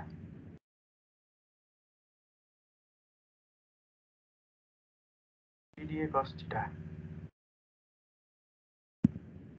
क्लियर भाइ so friction drag which is due to the formation of boundary layer यसमा के हुन्छ भन्ने रहेछ भन्दाखेरि पछाडिकोमा हेरौँ है त सो यसमा हेरौँ त so when a thin plate is held perpendicular to the direction of the flow then the friction drag is negligible होइन ओके यो ठिकै छ है अगाडिकोमा त्यो उसको रङ है यसमा यो बुझ सो यदि हामीले चाहिँ यसलाई के गर्यो यसलाई हामीले यसलाई फ्लोको डिरेक्सनमा हुने गरी राख्यौँ प्यारलली हुने गरी राख्यौँ भने है सो यसमा के हुन्छ हाम्रो चाहिँ लिक्विडको जुन यसमा चाहिँ फ्लो भइरहेको हुन्छ त्यसले चाहिँ एउटा यस्तो किसिमको बााउन्ड्री बनाउँछ है यसले यस्तो किसिमको बााउन्ड्री बनाउँछ र यो बााउन्ड्रीले के गर्छ भन्दाखेरि यो बडी चाहिँ ठ्याक्क त्यो यसमा चाहिँ त्यो फ्रिक्सन हुने गरी मात्र लाग्छ यसमा है सो यसमा चाहिँ जुन ड्र्याग फोर्स हुने गरी चाहिँ लाग्दैन है so the magnitude of drag force depends on the whether the boundary layer is ल्यामिनार र टर्बुलेन्ट र ट्रान्जिसनल र यसमा चाहिँ अब हामीले चाहिँ जुन रेनल्स नम्बर भनेर पढाएको थियौँ नि अगाडि त्यो रेनल्स नम्बरको कन्सेप्टहरू यसमा अब धेरै युज हुन्छ है सो रेनल्स यदि यसको म्याग्निट्युड चाहिँ कतिमा डिपेन्ड गर्छ यदि रेनल्स नम्बर चाहिँ लेस देन 2 अथवा जे ग्रेटर देन 0.2 अथवा विभिन्न छ नि केसेसहरू टर्मिनल फ्लो ल्यामिनार फ्लो ट्रान्जिसनल फ्लोहरूको कुरा छ भनेपछि त्यही अनुसार कुन फ्लो छ लिक्विडको त्यही फ्लो अनुसार चाहिँ यसको म्याग्निट्युड चाहिँ डिपेन्ड गर्छ भने है अब अर्को छ त्यसलाई के गर्यौँ त्यही प्लेटलाई अब हामीले उचालेर राखिदियौँ है सो त्यो त्यही प्लेटलाई अब हामीले के गर्यौँ भन्दाखेरि फ्लोको डिरेक्सनमा अब त्यसलाई 90 डिग्री हुने गरी भर्टिकल हुने गरी राखिदियौँ है सो भर्टिकली हुने गरी राख्यो भने चाहिँ यसमा के हुन्छ भन्दाखेरि अब चाहिँ यसमा चाहिँ के हुन्छ धेरैभन्दा धेरै चाहिँ के हुने भयो अब प्रेसर फोर्स लाग्ने भयो अथवा ड्र्याग फोर्स लाग्ने भयो अहिलेकोमा ड्र्याग फोर्स थोरै लाग्थ्यो यसरी राखिराखेको थियो ड्र्याग फोर्स यसरी थोरै राख्थ्यो भने अब चाहिँ यसमा हाम्रो चाहिँ लिक्विडको फ्लो हुँदाखेरि held perpendicular to the direction of flow then the friction drag is negligible compare to the pressure drag यसमा चाहिँ प्रेसर ड्र्याग एकदमै धेरै म्याक्सिमम लाग्ने भयो है र प्रेसर ड्र्याग लाग्ने साथसाथै यो यसको चाहिँ जुन पछाडि छ पछाडिको डिरेक्सनमा चाहिँ यसरी अब के हुन्छ वेक फर्मेसन हुन्छ है वेक भन्ने शब्द है WAKE वेक है सो वेक भनेको के हो भन्दाखेरि तिमीहरूले चाहिँ बोटहरू चलाएको छौ नि होइन फेवातालमा गएर बोटहरू चलायो भने यो बोट अगाडि बढिरहेको हुन्छ है सो बोट अगाडि बढ्ने बेलामा यो बोटले चाहिँ पछाडि के हुन्छ यस्तो गरेर एउटा चाहिँ के हुन्छ एउटा स्ट्रिम लाइन जस्तो एउटा यसरी डिस्टर्बेन्स चाहिँ प्रड्युस गरिरहेको हुन्छ नि है सो यसलाई नै हामी के भन्छौँ वेक भन्छौँ है सो यदि यसलाई चाहिँ के गर्यौँ पर्पेन्डिकुलरली हेल्ड गर्यो भने त्यस्तो बेलामा चाहिँ एकदमै धेरै वेकहरू फर्मेसन गर्छ है यसले पनि के गर्छ हाम्रो फ्लुइडको फ्लोलाई चाहिँ डिस्टर्बेन्स गराइरहेको चाहिँ हुन्छ है र यो चाहिँ ड्र्याग कोएफिसिएन्ट अब कतिमा डिपेन्ड गर्छ भन्ने कुरा हो so drag coefficient is a function of Reynolds number है ड्र्याग कोएफिसिएन्ट चाहिँ रेनल्स नम्बरको फङ्सन हुन्छ र at low end moderate value of Reynolds number है so however the value of Reynolds number acid 1000 है रेनल्स नम्बरको भ्यालु चाहिँ 1000 acid गर्यो भने CD एज्युम्स a constant value of above 0.2 है र यसले चाहिँ के भनिरहेको छ भन्दाखेरि यदि चाहिँ रेनल्स नम्बर 1000 भन्दा बढी हुन थाल्यो भने सिडीले चाहिँ एउटा कन्स्ट्यान्ट भ्यालु है 0.2 को चाहिँ एज्युम गर्छ भनेर यसले दिइरहेको छ है भनिरहेको छ so reduction in the value of CD occurs if the ratio of length of plate to it's with is not very large र यदि लेन्थ र विथको चाहिँ रेसियो यदि लार्ज छैन भने अझै पनि सिडीको भ्यालु घट्छ भनिरहेको छ यो थ्योरीको कुरा हो तिमीहरू एक्चुअली आफै हेर है त सो अगाडि बढौँ है अब अर्को छ stream line and block body अब stream line and block body भनेको यही दुईवटा कन्सेप्ट हो ड्र्यागन फ्ल्याट प्लेटको यो दुईवटा कन्सेप्ट हो है सो अब स्ट्रिम लाइन भनेको कस्तो बडी हो भन्दाखेरि सो त्यस्तो बडी है जसमा चाहिँ के हुन्छ यो पछाडिको वेक फर्मेसन एकदमै थोरै हुन्छ है जुन हाम्रो चाहिँ स्ट्रिम लाइन भनेर हाम्रो एयरप्लेनहरू हाम्रो फास्ट कारहरू मुभिङ कारहरू के हुन्छ नि अथवा चाहिँ तलको चाहिँ सबमरिनहरू बनाइरहेको हुन्छ तिनीहरूले कसरी बनाउँछौ भन्दाखेरि त्यसमा चाहिँ पछाडिको वेक फर्मेसन सकेसम्म थोरै होस् अथवा ड्र्याग फोर्स त्यो बडीमा सकेसम्म थोरै होस् होइन त्यही अनुसारको हामीले चाहिँ के गरिरहेको हुन्छौँ बडीहरू बनाइरहेको हुन्छौँ र त्यस्तो सेपलाई चाहिँ हामी के भन्छौँ स्ट्रिम लाइन बडी भन्छौँ है so body whose surface coincide with the stream line है स्ट्रिम लाइन जुन छ त्योसँग चाहिँ यसको हाम्रो बडी कोइन्साइड गर्यो भने त्यस्तो बेलामा हामीले भन्ने त्यो बडीलाई हामी भन्छौँ स्ट्रिम लाइन बडी भन्छौँ है सो यस्तो बेलामा के हुन्छ हाम्रो जुन फ्लो सेपरेसन छ है यो फ्लो सेपरेसन चाहिँ एकदमै नजिकबाट यो बडीको एकदमै नजिकबाट गइरहेको हुन्छ है लिक्विडको फ्लो सेपरेसन नजिकबाट जान्छ त्यसले गर्दाखेरि पछाडि जुन वेक फर्मेसन हुन्छ त्यो चाहिँ सानो अथवा एकदम नेग्लिजिबल फर्मेसन भइरहेको हुन्छ है सो अल्सो हेरौँ the wake formation John behind a stream body is very small as a consequence of with the pressure drag is very small यो वेक फर्मेसन थोरै हुन्छ यसले गर्दाखेरि प्रेसर ड्र्याग पनि थोरै हुन्छ है सो अब एक्जाम्पलमा हेरौँ विङ अफ एरोप्लेन है blade of marine propeller rotary axial flow मेसिन्सहरूमा चाहिँ यिनीहरू के भन्छ हामीले स्ट्रिम लाइन सेपको बडीहरू बनाइरहेका हुन्छौँ अब अर्को छ ब्लक बडी भनेको के हो भन्दाखेरि त्यो हाम्रो चाहिँ फ्लोको डिरेक्सनसँग त्यसको स्ट्रिम लाइनसँग चाहिँ के भयो त्यो कोइन्साइड गरेन भने त्यस्तो खालको बडीलाई हामीले भन्छौँ ब्लक बडी अथवा चाहिँ ठुलो खालको बडी है। सो यसले चाहिँ के हुन्छ भन्दाखेरि यो ब्लक बडीमा चाहिँ के हुन्छ हाम्रो जुन फ्लो सेपरेसन चाहिँ एकदमै यसमा धेरै हुन्छ, धेरै भएर जान्छ, टाढा टाढाबाट जान्छ र फ्लो सेपरेसन धेरै भएको भएर यो बडीको ठ्याक्क पछाडिपट्टि चाहिँ यसमा ओएक अथवा एडिज भन्छ नि, इडिडिआइएस है। सो एडिज भनेको जुन घुमरी भूम यस्तरी घुमरीहरू अथवा चाहिँ के भन्छ यसलाई भुमरी के भन्छ त्यो प्रोडक्सन भइरहेको हुन्छ है। सो यसले गर्दाखेरि यस्तो खालको बडीमा एकदमै धेरै ड्र्याग फोर्स लाग्छ है। एक्जाम्पल हाम्रो ट्रक है। सो हामीले ट्रकहरू बनायो भनौँ न, ट्रकहरू छ भने ट्रकको अगाडिको फेस के हुन्छ एकदमै ठुलो चाहिँ अगाडिको रेक्टेङ्गुलर फेसमा ट्रकहरू बनाइन्छ नि है। सो ट्रक यस्तो होला ट्रकको फेस भनेपछि ट्रकहरूको केसमा के हुन्छ ट्रकको अगाडिको फेसलाई चाहिँ हामीले ब्लक बडीको रूपमा हेर्न सकिन्छ, बुझ्न सकिन्छ है। यसमा किनभने ट्रकलाई हामीले धेरै हाई स्पिडमा 200 किलोमिटर पर आवरको स्पिडमा कुद्नको लागि बनाएको त हुँदैनौँ होइन। सो ट्रकहरूको केसमा यो ब्लक बडीको कुरा भने अब हामीले कारको कुरा गऱ्यौँ है। सो कारको कुरा गऱ्यौँ भने मानौँ यो कार हो है। सो कारको कुरा गऱ्यो भने कारको बडीलाई चाहिँ के गरिन्छ अब यसको चाहिँ अगाडिको जुन एरिया छ त्यसलाई चाहिँ स्ट्रिम लाइन बनाइन्छ यसरी है। सो स्ट्रिम लाइन बनाउने बित्तिकै अब यसमा जुन लिक्विड फ्लो हुन्छ, एयर फ्लो हुन्छ, यो चाहिँ यसको नजिकबाट फ्लो भइरहेको हुन्छ, यसमा चाहिँ एडीहरू थोरै प्रोडक्सन हुन्छ र यसलाई के हुन्छ यसलाई हाई स्पिडमा यो कुद्न सक्ने भयो है। सो स्ट्रिम लाइन बडी र ब्लक बडीको कन्सेप्ट यही नै। अब अगाडि बढौँ है त। सो ड्र्यागन स्पियर सायद यसको त फिजिक्सतिर हामीले प्र्याक्टिकल पनि गरिसक्यौँ है, टर्मिनल भेलोसिटीको ड्र्यागन स्पियरको कुरा।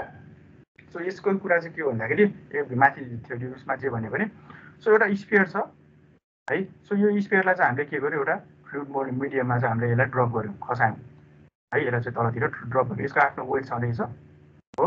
यसको आफ्नो वेटले गर्दाखेरि यो के हुन्छ तल खस्न थाल्ने भयो। भनेपछि यो तल खस्दाखेरि चाहिँ के हुने भयो यसको चाहिँ अपोजिट डिरेक्सनमा अब के लाग्छ यसको अपोजिट डिरेक्सनमा ड्र्याग फोर्स लाग्ने हो होइन। यसको अपोजिट डिरेक्सनमा ड्र्याग फोर्स लाग्ने हो भनेपछि अब यसमा चाहिँ अब त्यसैको बारेमा हामी पढ्छौँ है त। So in case of ideal fluid the flow pattern is symmetrical अनि विथ अब आइडियल फ्लुइड छ भने सिमेट्रिकल हुन्छ भन्ने कुरा भयो होइन। So in the ल्यामिनर boundary layer the point of separation are located on the up stream half portion both pressure and dry force. यस्तो बेलामा यदि अब रियल फ्लुइडको कुरा गऱ्यो भने यसमा चाहिँ बाउन्ड्री अब ल्यामिनार फ्लोको केसमा है, ल्यामिनार फ्लोको केसमा चाहिँ यसरी यो फिगर अनुसार हेरौँ। सो के हुने भयो भन्दाखेरि हाम्रो बडीको एकदम नजिकबाट चाहिँ यसरी फ्लो सेपरेसन हुन्छ, त्यो बडीको भइन्जेलसम्म सेपरेसन हुन्छ, त्यसपछि पछाडि गइसकेपछि के हुने भयो जुन स्ट्रिममा आइरहेको थियो त्यही स्ट्रिममा चाहिँ हाम्रो लिक्विड फ्लो हुने भयो है। तल चाहिँ यो बल अथवा चाहिँ स्पियर खसिरहेको छ है, त्यसको अपोजिट डिरेक्सनमा ड्र्याग फोर्स लाग्ने भयो है। यति नै कुरा हो यसमा। अब अगाडि बढौँ। सो अब यसमा चाहिँ के छ भन्दाखेरि हाम्रो स्टोक्सले चाहिँ है सिजी स्टोकले चाहिँ यसमा एक्सपेरिमेन्ट गरेको छ है। एउटा चाहिँ स्पियरिकल बडी लिएर उसले चाहिँ के गरिरहेको रहेछ, उसले एक्सपेरिमेन्ट गरेको रहेछ है। र उसले उसको एक्सपेरिमेन्टको रिजल्ट मात्र हामी पढ्छौँ, अरू धेरै कुरा यसमा चाहिँदैन। सो स्टोक्सको एक्सपेरिमेन्ट अनुसार चाहिँ उसले के गरेको छ भन्दाखेरि एउटा स्पियरको लागि जब रेनल्ड्स नम्बर चाहिँ लेस देन 0.2 हुन्छ है। यो फर्ममा याद गरौँ है, यो फर्ममा नोट डाउन पनि गरौँ। सो स्टोक्सले चाहिँ के एक्सपेरिमेन्ट गरेको रहेछ भन्दाखेरि एउटा चाहिँ स्पियर लियो, त्यो स्पियरलाई चाहिँ विभिन्न मिडियमहरूमा चाहिँ उसले चाहिँ फल गरायो है। र चाहिँ अनि उसले उसको स्टडीले के देख्यो भन्दाखेरि यदि रेनल्ड्स नम्बर लेस देन 0.2 हुन्छ भने है त्यो फल्स गर्दाखेरि रेनल्ड्स नम्बर भने के हो कसैले भन्न सक्छ? रेनल्ड्स नम्बर भने के? आरई है। रेनल्ड्स नम्बर भने हामीले च्याप्टर 1 मा पढेका थियौँ। रेनल्ड्स नम्बर भनेको inertial force by viscous force भनेर पढेका थियौँ होला होइन। Inertial force by viscous force भनेर पढ्यौँ है। सो यदि यो रेनल्ड्स नम्बर है इनर्सियल फोर्स भनेर बाई भिस्कस फोर्स भनेको के भयो यो चाहिँ 0.2 होला होइन। 0.2 यो भनेको भिस्कस फोर्स 1 भयो भनेपछि भिस्कस फोर्स के भयो डोमिनेन्ट भयो होइन। सो यदि चाहिँ हाम्रो चाहिँ 0.2 भन्दा थोरै रेनल्ड्स नम्बरमा हामीले स्पेरिकल बडीलाई खसायौँ भने त्यसमा लाग्ने ड्र्याग फोर्स चाहिँ स्टोक्सको एक्सपेरिमेन्ट अनुसार FD equals to 3 pie mu डिभी हुँदो रहेछ भनेर निकालेको छ है। यो पनि सबैले नोट गरौँ है। So as per Stokes drag force हुँदो रहेछ 3 पाई म्यू डिभी के को लागि? ओन्ली फर स्पेरिकल अब्जेक्टको लागि है। स्पेरिकल अब्जेक्टको लागि मात्र हो, अरू अब्जेक्टको लागि यो मिल्दैन र 0.2 भन्दा थोरै रेनल्ड्स नम्बर हुनुपर्छ है। यो फर्ममा यो केस चाहिँ याद गरौँ। सो यो हुन्छ भनेर उसले दिएको रहेछ अनि उसको एक्सपेरिमेन्ट अर्को पनि रिजल्ट दिएको छ है हामीलाई त्यो रिजल्ट डेरिभेसन चाहिँदैन, हामीले रिजल्ट मात्र भन्छ, डेरिभेसन चाहिँदैन। सो उसले के भनिरहेको छ भन्दाखेरि प्रेसर ड्र्याग र फ्रिक्सन ड्र्याग अघिको जुन हामीले अगाडि एक्सप्रेसन निकालेका थियौँ प्रेसर ड्र्याग र फ्रिक्सन ड्र्यागको, र उसले के निकाल्यो भन्दाखेरि प्रेसर ड्र्याग चाहिँ 1/3 अफ फ्रिक्सन ड्र्याग हुँदो रहेछ, यसको 1/3 हुँदो रहेछ, र फ्रिक्सन ड्र्याग चाहिँ यसको 2/3 हुँदो रहेछ भनेर उसको रिजल्टले निकालेको रहेछ है। यो कुरा चाहिँ यो सबैले नोट गरौँ। सो एज फर स्टोक्स है, for spherical body which Reynolds number is less than 0.2, drag force Ft equals to 3 pi mu d into v है, 3 pi mu d into v, र प्रेसर ड्र्याग 1/3 हुन्छ, friction drag 2/3 हुन्छ भनेर निकाल्यो। Similarly उसको एक्सपेरिमेन्टले स्टोक्सको experiment ल्यायो र विभिन्न रेनल्ड्स नम्बरको लागि कति के हुन्छ ड्र्याग कोएफिसिएन्ट भनेर निकालेको छ है। सो लेस देन 0.2 हुन्छ यही माथिको केसमा है। यदि रेनल्ड्स नम्बर लेस देन 0.2 हुन्छ भने अब के गर्यो, हाम्रो अगाडिको इक्वेसन थियो नि त्यो इक्वेसनसँग चाहिँ इक्वेट गरेर यसले के निकालिरहेको रहेछ भने CD इक्वल्स टु 24/RE हुँदो रहेछ। अब आरईको भ्यालु 0.2 राख्यो भने यसको भ्यालु आउँछ 0.84 समथिङ आउँछ होला है, 0.8 समथिङ आउँछ। सिमिलरली अब आरई बिट्विन 0.2 देखि 0.5 छ, यो एक्सपेरिमेन्टलको रिजल्ट मात्र हो है, अरू केही पनि होइन। सो आरई बिट्विन 0.2 देखि 0.5 छ भने CD चाहिँ 24/RE 1 + 3/16RE हुँदो रहेछ भनेर निकालेर रहेछ। सिमिलरली आरई बिट्विन 5 to 1000, 5 देखि 1000, अब के गर्यो ल्यामिनारबाट यसलाई के गर्यो ट्रान्जिएन्ट अथवा चाहिँ त्यसपछि टर्बुलेन्ट फ्लोतिर लैरहेको छ, हेरिरहेको छ, स्टडी गरिरहेको छ है। त्यति बेलामा CD को भ्यालु 0.4, बिट्विन 1000 to 10,000 अथवा चाहिँ 1000 देखि लाख होला सायद है, 1000 देखि 1 लाखसम्मको चाहिँ रेनल्ड्स नम्बरको लागि CD को भ्यालु 0.5 र यदि चाहिँ 1 लाखभन्दा बढी छ भने CD को भ्यालु 0.2 हुन्छ भनेर उसले एक्सपेरिमेन्टली स्टडी गरिरहेछ है। र त्यसलाई चाहिँ के गरेछ ग्राफमा पनि उसले रिप्रेजेन्ट गर्यो, यतातिर CD को भ्यालु राख्यो, यतातिर रेनल्ड्स नम्बर राख्यो है। सो एकदम थोरैको लागि 0.2 भन्दा थोरैको लागि माथि छ। अब के यो ग्राफ कस्तो आउँदो रहेछ भन्दाखेरि पहिला घट्दै आउँदो रहेछ 10 को पावर 4 सम्म है। सो 10 को पावर 4 देखि 10 को पावर 5 सम्म चाहिँ यो केही मात्रामा बढ्दो रहेछ, त्यसपछि फेरि एब्रप्टली घटेर अनि कन्स्ट्यान्ट भएर जाँदो रहेछ भनेर उसले एक्सपेरिमेन्टली देखाएको रहेछ है। यो कुरा हामीले यति जान्ने हुन्छ। अब अगाडि बढौँ। So Stokes law and it's application है, Stokes law and it's application, यसको एप्लिकेसन एकदम धेरै छ। हामीले सिभिल इन्जिनियरिङमा धेरै ठाउँमा स्टोक्स लको एप्लिकेसन पढ्छौँ र स्टोक्स लको इक्वेसन छ the equation CD equals to 24/RE है। त्यो 24/RE कहाँबाट आएको भन्दाखेरि यहाँ है। सो अगाडिको जुन हाम्रो हाम्रो ड्र्याग फोर्सको इक्वेसन छ त्यो ड्र्याग फोर्सको इक्वेसनलाई उसले निकालेको स्टोक्सले निकालेको ड्र्याग फोर्सको इक्वेसनसँग इक्वेट गरियो र यसबाट आउँदो रहेछ CD इक्वल्स टु 24/RE र यसलाई नै हामी भन्छौँ स्टोक्स ल है। यही ललाई त्यही इक्वेसनलाई हामी भन्छौँ स्टोक्स ल। र यो स्टोक्स लको एप्लिकेसन हामी धेरै ठाउँमा गर्छौँ, जस्तै चाहिँ to calculate the terminal velocity of a falling sphere and hence the viscosity of the fluid है। यसको चाहिँ के छ, एउटा चाहिँ टर्मिनल एउटा चाहिँ स्फियर छ, त्यो चाहिँ एउटा चाहिँ कुनै लिक्विड मिडियममा खसिरहेको छ भने यसको चाहिँ के हुन्छ टर्मिनल भेलोसिटी एउटा भेलोसिटी एक्वायर गर्छ, त्यसलाई हामी टर्मिनल भेलोसिटी भन्छौँ र त्यो टर्मिनल भेलोसिटी कति हुन्छ भनेर निकाल्न यसको काम गर्न सकिन्छ। अर्को छ यसबाट सोध्ने क्वेसन है, एउटा यस्तै क्वेसन सोध्छ स्टोक्स लबाट। अर्को क्वेसन चाहिँ के सोध्छ भन्दाखेरि रेनफलको क्वेसन है, पानी परिरहेको छ, सो त्यो पानी परिरहेको छ भने त्यसको चाहिँ टर्मिनल भेलोसिटी कति छ भनेर क्वेसन सोध्न सक्छ एक्जाममा है। यसले एक्जाम्पल हेरौँला। सिमिलरली यसको अरू ठाउँमा पनि एप्लिकेसन छ है। So डिसिल्टिङ river flow hydro power water सप्लाईहरूमा है। सो हाइड्रो पावर प्रोजेक्ट्सहरूमा के गर्छ हामीले चाहिँ खोला नालाको पानी ल्याउने हो, खोला नालाको पानीमा त हाम्रो सिल्टहरू हुन्छ, बालुवा होला कडहरू होला, त्यो बालुवा कडहरूलाई के छ हामीले टर्बाइनमा हाई स्पिडमा स्ट्राइक गऱ्यो भने त के हुन्छ टर्बाइन त्यसले त भत्काइदिन्छ पुरै है।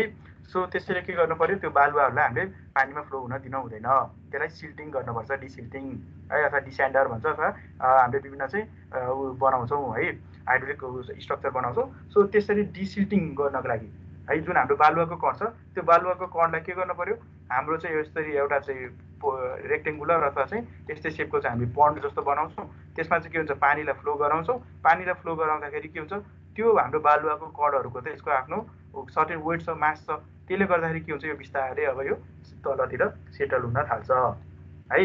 सो तलतिर सेटल हुन थाल्छ र त्यसमा पनि हामी के गर्छौँ यही स्टोक्स लको प्रिन्सिपल लगाउँछौँ है। Water सप्लाईमा, खानेपानीहरूमा, similarly sanitary इन्जिनियरिङमा, treatment of र वाटर सिवेजहरूमा होइन। अनि यो मेकानिकल इन्जिनियरले चाहिँ separating the coolant from metal सिप, यो चाहिँ मेकानिकल इन्जिनियरिङहरूले त्यसमा युज गर्दो रहेछ है। यो सिभिल इन्जिनियरले हामी यसमा युज गर्छौँ, पछि रेस्पेक्टिभ टपिकमा च्याप्टरमा पढिहाल्छौँ। सो अगाडि जाउँ है। सो अर्को छ अब टर्मिनल भेलोसिटी है। सो टर्मिनल भेलोसिटी भने के हो भन्दाखेरि हाम्रो त्यो अहिलेको स्फियर छ, यसको आफ्नो वेट छँदैछ सर्टेन है, सर्टेन वेट छँदैछ, यसलाई कुनै के गर्यो एउटा फ्लुइड मिडियममा हामीले यसलाई खसायौँ है, फ्लुइडमा अथवा एटमोस्फियरमा खसायौँ। यो खसाउँदाखेरि के हुन्छ भन्दाखेरि यो केही बेरसम्म यो के हुन्छ, यो अब एउटा सर्टेन वेटले भेलोसिटीले खस्ला, केले गर्छ त्यही एसिलेरेसन ड्यु टु ग्राभिटी, जीले चाहिँ यो तल खसिरहेको हुन्छ होइन, त्यति एसिलेरेसनले तल खसिरहेको हुन्छ भनेपछि एउटा कन्डिसन आउँछ। त्यो कन्डिसनमा चाहिँ के हुन्छ भन्दाखेरि यसको वेट है, सो यसको वेटलाई ब्यालेन्स केले गर्छ भन्दाखेरि यो तल खस्दाखेरि के हुन्छ, बडी तल खस्दाखेरि माथि ड्र्याग फोर्स लाग्छ एउटा होइन, त्यो त हामीलाई थाहा भइहाल्यो। अर्को पनि के हुन्छ भन्दाखेरि जुन हाम्रो बायन्सी फोर्स छ नि, बायन्सी फोर्स पढ्यो हो, बायन्सी फोर्स हामीले अगाडि पढिसक्यौँ। अर्को के हुन्छ यसमा माथि सँगसँगै अर्को एउटा बायन्सी फोर्स पनि लाग्छ एफडी है। सो बायन्सी फोर्स र यो एफडीले के गर्छ भन्दाखेरि यो वेटलाई अब के गर्छ, यसलाई इक्विलिब्रियम कन्डिसनमा लान खोज्छ है। सो त्यति बेलाको कन्डिसनको जुन हाम्रो भेलोसिटी हुन्छ त्यो भेलोसिटीलाई हामी भन्छौँ टर्मिनल भेलोसिटी है। सो यो ब्यालेन्स गर्दाखेरि वेटलाई चाहिँ के गर्छ, ड्र्याग फोर्स र हाम्रो बायन्ड फोर्सले त्यसलाई इक्विलिब्रियम गराउँछ, एउटा कन्स्ट्यान्ट भेलोसिटीले खस्ने बनाउँछ होइन हो। त्यति बेलाको जुन कन्स्ट्यान्ट भेलोसिटी छ त्यो भेलोसिटीलाई हामी भन्छौँ टर्मिनल भेलोसिटी है। सो हेरौँ त्यही माथि त्यही छ, when body falls from the rest in atmosphere it's velocity increases and drag force opposing it's motion also increases. पहिला भेलोसिटी इन्क्रिज हुन्छ, त्यसलाई अपोज गर्ने ड्र्याग फोर्स पनि इन्क्रिज हुन्छ है। So a stage is rich when the upward drag force is equals to the weight of the body है। एउटा stage आउँछ त्यति बेला चाहिँ अपवर्ड ड्र्याग फोर्स र त्यो वेट अफ बडी चाहिँ इक्वल हुन जान्छ होइन। So net force acting on a body will be 0 and the body will move with constant speed. त्यसपछि बडी कन्स्ट्यान्ट स्पिडले मुभ गर्छ र त्यो कन्स्ट्यान्ट स्पिडलाई हामी भन्छौँ टर्मिनल भेलोसिटी है। र यसको इक्वेसन हो यही है, वेट भनेको weight of the body, FD भनेको ड्र्याग फोर्स, एफबी भनेको बाइन्ड फोर्स है। बाइन्ड फोर्सको च्याप्टर 2-3 को सेकेन्ड पार्टमा हामीले पढिसक्यौँ। अब हेरौँ, so the terminal velocity of sphere falling through a liquid at rest is calculated as. अब यो कहिलेकाहीँ टर्मिनल भेलोसिटीको पनि क्वेसन सोध्छ, कहिलेकाहीँ चाहिँ मैले भने रेनको पनि क्वेसन सोधिरहेको हुन्छ है। त्यति बेलामा थाहा पाउने कन्सेप्ट यति, यो डब्लु एफडी प्लस एफबी मात्र थाहा हुन्छ है। वेट इक्वल्स टु वेटलाई के गर्दो रहेछ, ड्र्याग फोर्स र फ्रिक्सन फोर्सले के अरे सरी बाइन्ड फोर्सले यसलाई के गरिरहेको हुँदो रहेछ, होल्ड गरिरहेको हुँदो रहेछ अथवा इक्विलिब्रियम कन्डिसनमा ल्याउँदो रहेछ है। सो वेट भनेको वेट भनेको रो इन्टु जी इन्टु भी होला है, रो इन्टु जी इन्टु भी त्यही नै गरे हो यो है, रो इन्टु जी इन्टु भी गरे हो यो है। अनि डब्लुएस भनेको यसको चाहिँ स्पेसिफिक वेट भइहाल्यो होइन। अब 3 पाई म्यू डियु स्टोक्सले दिएको फर्मुला भइहाल्यो ड्र्याग फोर्सको स्फियरको लागि होइन। अर्को छ यो पाई डी 6 क्युब इन्टु डब्लुएफ, यो भनेको के हो भन्दाखेरि बाइन्ड फोर्स हो। बाइन्ड फोर्स भनेको के हो भन्दाखेरि त्यो जति वेट छ त्यो वेट बराबर के छ, त्यसले वेटको बराबरको लिक्विड त्यसले के गर्छ, डिस्प्लेस गर्छ त्यो बडीले, त्यो बडीको चाहिँ के हो, वेट हो होइन। त्यो बडीको चाहिँ हाम्रो यो बाइन्ड फोर्स भनेको त्यो भनेको त्यो जति लिक्विड डिस्प्लेस गर्छ त्यही लिक्विडको वेट हो होइन। सो डब्लुएसको ठाउँमा के हुन्छ, डब्लुएफ हुन्छ, फ्लुइडको चाहिँ स्पेसिफिक वेट हुन्छ, अरू भने सेमै हो होइन। सो यो फर्मुला युज गरेर हामीले के गर्न सकिन्छ, हामीले टर्मिनल भेलोसिटी निकाल्न सकिन्छ। अब टर्मिनल भेलोसिटी कहाँ छ भन्ने कुरा होला, यो जुन यु भन्ने टर्म छ, यो यु भन्ने टर्म हो टर्मिनल भेलोसिटी है। सो यु भन्ने टर्म टर्मिनल भेलोसिटी, अरू सबै दिएको हुन्छ, निकाल्न सकिहालिन्छ है। अब होइन म फर्मुला सम्झिन्छु भन्यो भने यो फर्मुला सम्झिन पर्यो होइन, फर्मुला सम्झिन्न भन्यो भने यो हाम्रो कन्सेप्ट थाहा छँदैछ है होइन। सो क्वेसन के आउँछ हेरौँ है, यो क्वेसन मात्र देखाउँछु म, यसमा बस्दिनँ, अब अगाडि बढिहाल्छु। So a spherical still ball of diameter 40 millimetre and a density of 8500 kg per meter cube is dropped in large mass of water. The coefficient of drag of ball in water is given as 0.45. Find the terminal velocity of the ball in water. If the ball is dropped in air, find the increase in terminal velocity of ball. Take the density of air and CD यति है। दुईवटा case दियो, एउटा केसमा चाहिँ त्यो एउटा spherical बल छ त्यसलाई पानीमा खसाइयो होइन, पानीमा खसाइयो। अर्को चाहिँ के छ, त्यसलाई के छ, फ्रिली हावामा खसाइयो है। सो पानीमा खसाउँदाखेरि पनि त्यही गर्ने त्यही हो, डब्लु इक्वल्स टु के हुने भयो, एफडी प्लस एफबी होइन, एफडी प्लस एफबी।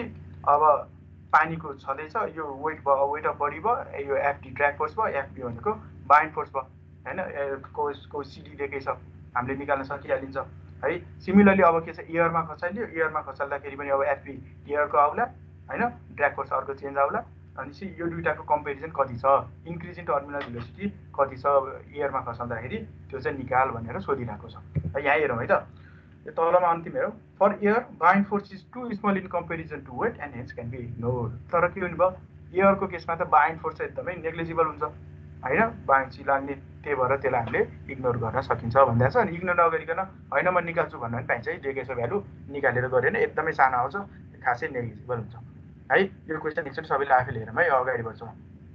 र अर्को क्वेसन यसमा सोध्न सक्ने भनेको डिटरमाइन द भेलोसिटी अफ फल अफ रेनड्रप है रेनफलको क्वेसन सोधियो अब सबै कुरा दिएकै छ है सबै कुरा दिइहालेको छ यसमा त्यही अब फर्मुला नै निकाल्ने मात्र काम हो है त सो अगाडि बढौँ है अब सिमिलरली ड्रागन सिलिन्डर अहिलेको स्पेयरको जस्तै अब ड्रागन सिलिन्डर यसमा पनि त्यही एक्सपेरिमेन्ट गरे हो है सो एक्सपेरिमेन्ट गर्दाखेरि कति रेनल्ड्स नम्बरमा चाहिँ कति हुन्छ भनेर उसले चाहिँ निकालेको छ है रेनल्ड्स नम्बर कति हुँदाखेरि सिडीको भ्यालु कति हुन्छ भनेर निकालेको छ त्यो निकालेको भ्यालुलाई यसरी चाहिँ के गरेको छ ग्राफमा राखेर रिप्रेजेन्ट गरे हो कुरा अरू लगभग सेमै हो है यसमा पनि म धेरै बेर बस्छु है यतिमा लिइरहेको छु अब अर्को अन्तिम टपिकमा जान्छु टाइम नभएर म अगाडि बढेँ है सो नेक्स्ट टपिक हो कन्सेप्ट अन एयरफोइल है कन्सेप्ट अन एयरफोइल हाम्रो सिलेबसले पनि यति नै भनेको छ क्या कन्सेप्ट मात्र हो है धेरै कुराहरू यसमा धेरै चाहिँदैन एयरफोइल भन्ने बित्तिकै अब यसमा हामी थोरै लिफ्टको कुरा गर्ने हो है थोरै लिफ्टको कुरा गर्छौँ यसमा सो एयरफोइल भने के त है एयरप्लेनको चाहिँ हाम्रो जुन त्यो पङ्खा अथवा चाहिँ विङ हेर्छौँ नि है एयरप्लेनको विङ भनेको त्यो सायद एयरफोइलको एउटा त्यसैको एउटा एक्जाम्पल होला है so airfoil is a streamline body which may be either symmetrical or unsymmetrical है भनेपछि के हुने भयो भन्दाखेरि एउटा यस्तो स्ट्रिमलाइन बडी अहिले भर्खर हामीले स्ट्रिमलाइन बडी पढिहाल्यौँ होइन सो त्यो एयरफोइल भनेको त्यस्तो स्ट्रिमलाइन बडी हो जुन चाहिँ सिमेट्रिकल पनि हुनसक्छ एउटा एक्सिसबाट अथवा अनसिमेट्रिकल पनि हुनसक्छ भनेपछि हुन चाहिँ के पर्यो भन्दाखेरि स्ट्रिमलाइन बडी हुन पर्यो है लिक्विड मिडियममा फ्लो हुँदैछ भने त्यसलाई त्यो लिक्विड मिडियमको फ्लोसँग त्यसको सेपरेसन अफ फ्लो चाहिँ सकेसम्म एकदमै मिनिमम हुन पर्यो जसले गर्दाखेरि ड्र्याग कम आउनु पर्यो होइन त्यही हो नि स्ट्रिमलाइन भनेको so it is characterise by its chord length and angle of attack है कर्ड लेन्थ एन्ड यसको अब यो कुरा मैले पछाडि हाल्छु यो मैले राजपूतबाट लिएको है so in airfoil or airfoil is streamline body which may be idol symmetrical and symmetrical भइहाल्यो यसको डेफिनेसनहरू जेनरल डेफिनेसनहरू हेरौँ है त सो पहिलो छ कर्ड लाइन है सो कर्ड लाइन भनेको के भयो यो हाम्रो स्ट्रिमलाइन बडी भयो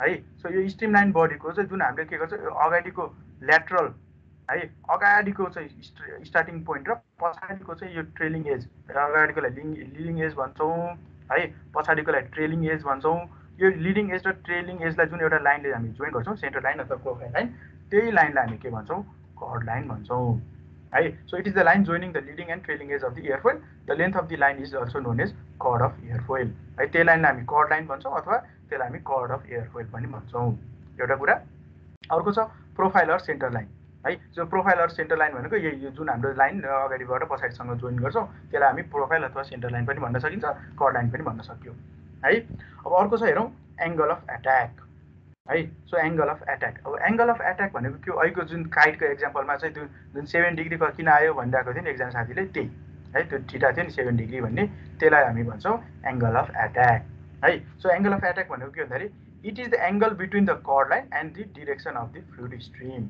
है यो डिरेक्सन अफ फ्लुइड स्ट्रिम यो भयो होइन त्यो डिरेक्सन अफ फ्लुइड स्ट्रिमसँग जुन हाम्रो स्ट्रिमलाइन बडीले जुन एङ्गल बनाइरहेको छ अहिले अल्फा भनियो त्यो अल्फालाई हामी भन्छौँ एङ्गल अफ एट्याक है यो एङ्गललाई भन्छौँ हामी एङ्गल अफ एट्याक अर्को छ अब क्याम्बर सो क्याम्बर भनेको चाहिँ के हो भन्दाखेरि तिमीले चाहिँ अब हामीले चाहिँ के भयो रोडहरूको केसमा है मैले रोडको केसबाट बुझाउन खोजेँ तिमी हामीले रोडहरू हेऱ्यो भने है हामीले रोडहरू हेऱ्यो भने के गरिरहेको हुन्छ भन्दाखेरि रोडको चाहिँ एउटा सेन्टर लाइनलाई ठ्याक्क सेन्टर लाइनमा चाहिँ अलिकति उठाएको हुन्छ नि कसैले याद गरेछौ यो कुरा रोडहरू हेऱ्यो भने रोडको चाहिँ तिमीले चाहिँ यतातिर नाली छ दुईतिरै नाली भएको रोड है हिल्ली रोडको कुरा गरेँ होइन मैले फ्ल्याटमा प्लेनमा हेऱ्यो भने है रोडलाई हेऱ्यो भने के गर्छौँ यो सेन्टर पार्टलाई चाहिँ अलिकति माथि रेज गरेको हुन्छ है यसलाई हामी के भन्छौँ रोडमा है याद गरेछौ यो कुरा यसलाई हामी भन्छौँ क्याम्बर है यो रोडको केसमा क्याम्बर भने अब हाम्रो एयरफोइलको केसमा पनि क्याम्बर भने त्यही नै है लगभग ठ्याक्कै त्यही है सो क्याम्बर भने के हुन्छ भन्दाखेरि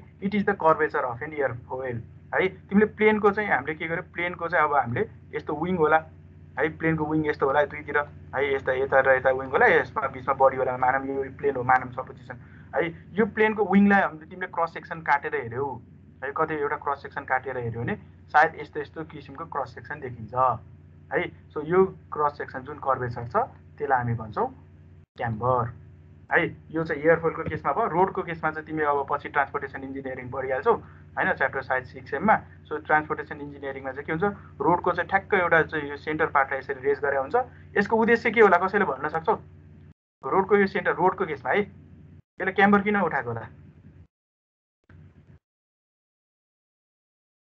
कसैले गेस गर त ल है यस्तो नाली हुन्छ है त्यसमा नजान्छ। पानी जम्ने एक्ज्याक्टली ठ्याक्कै त्यही है। सो रोड अब पछि ट्रान्सपोर्टेसनमा सरले पढाउनु होला अथवा मैले पढाउनु आफ्नो ठाउँमा छ।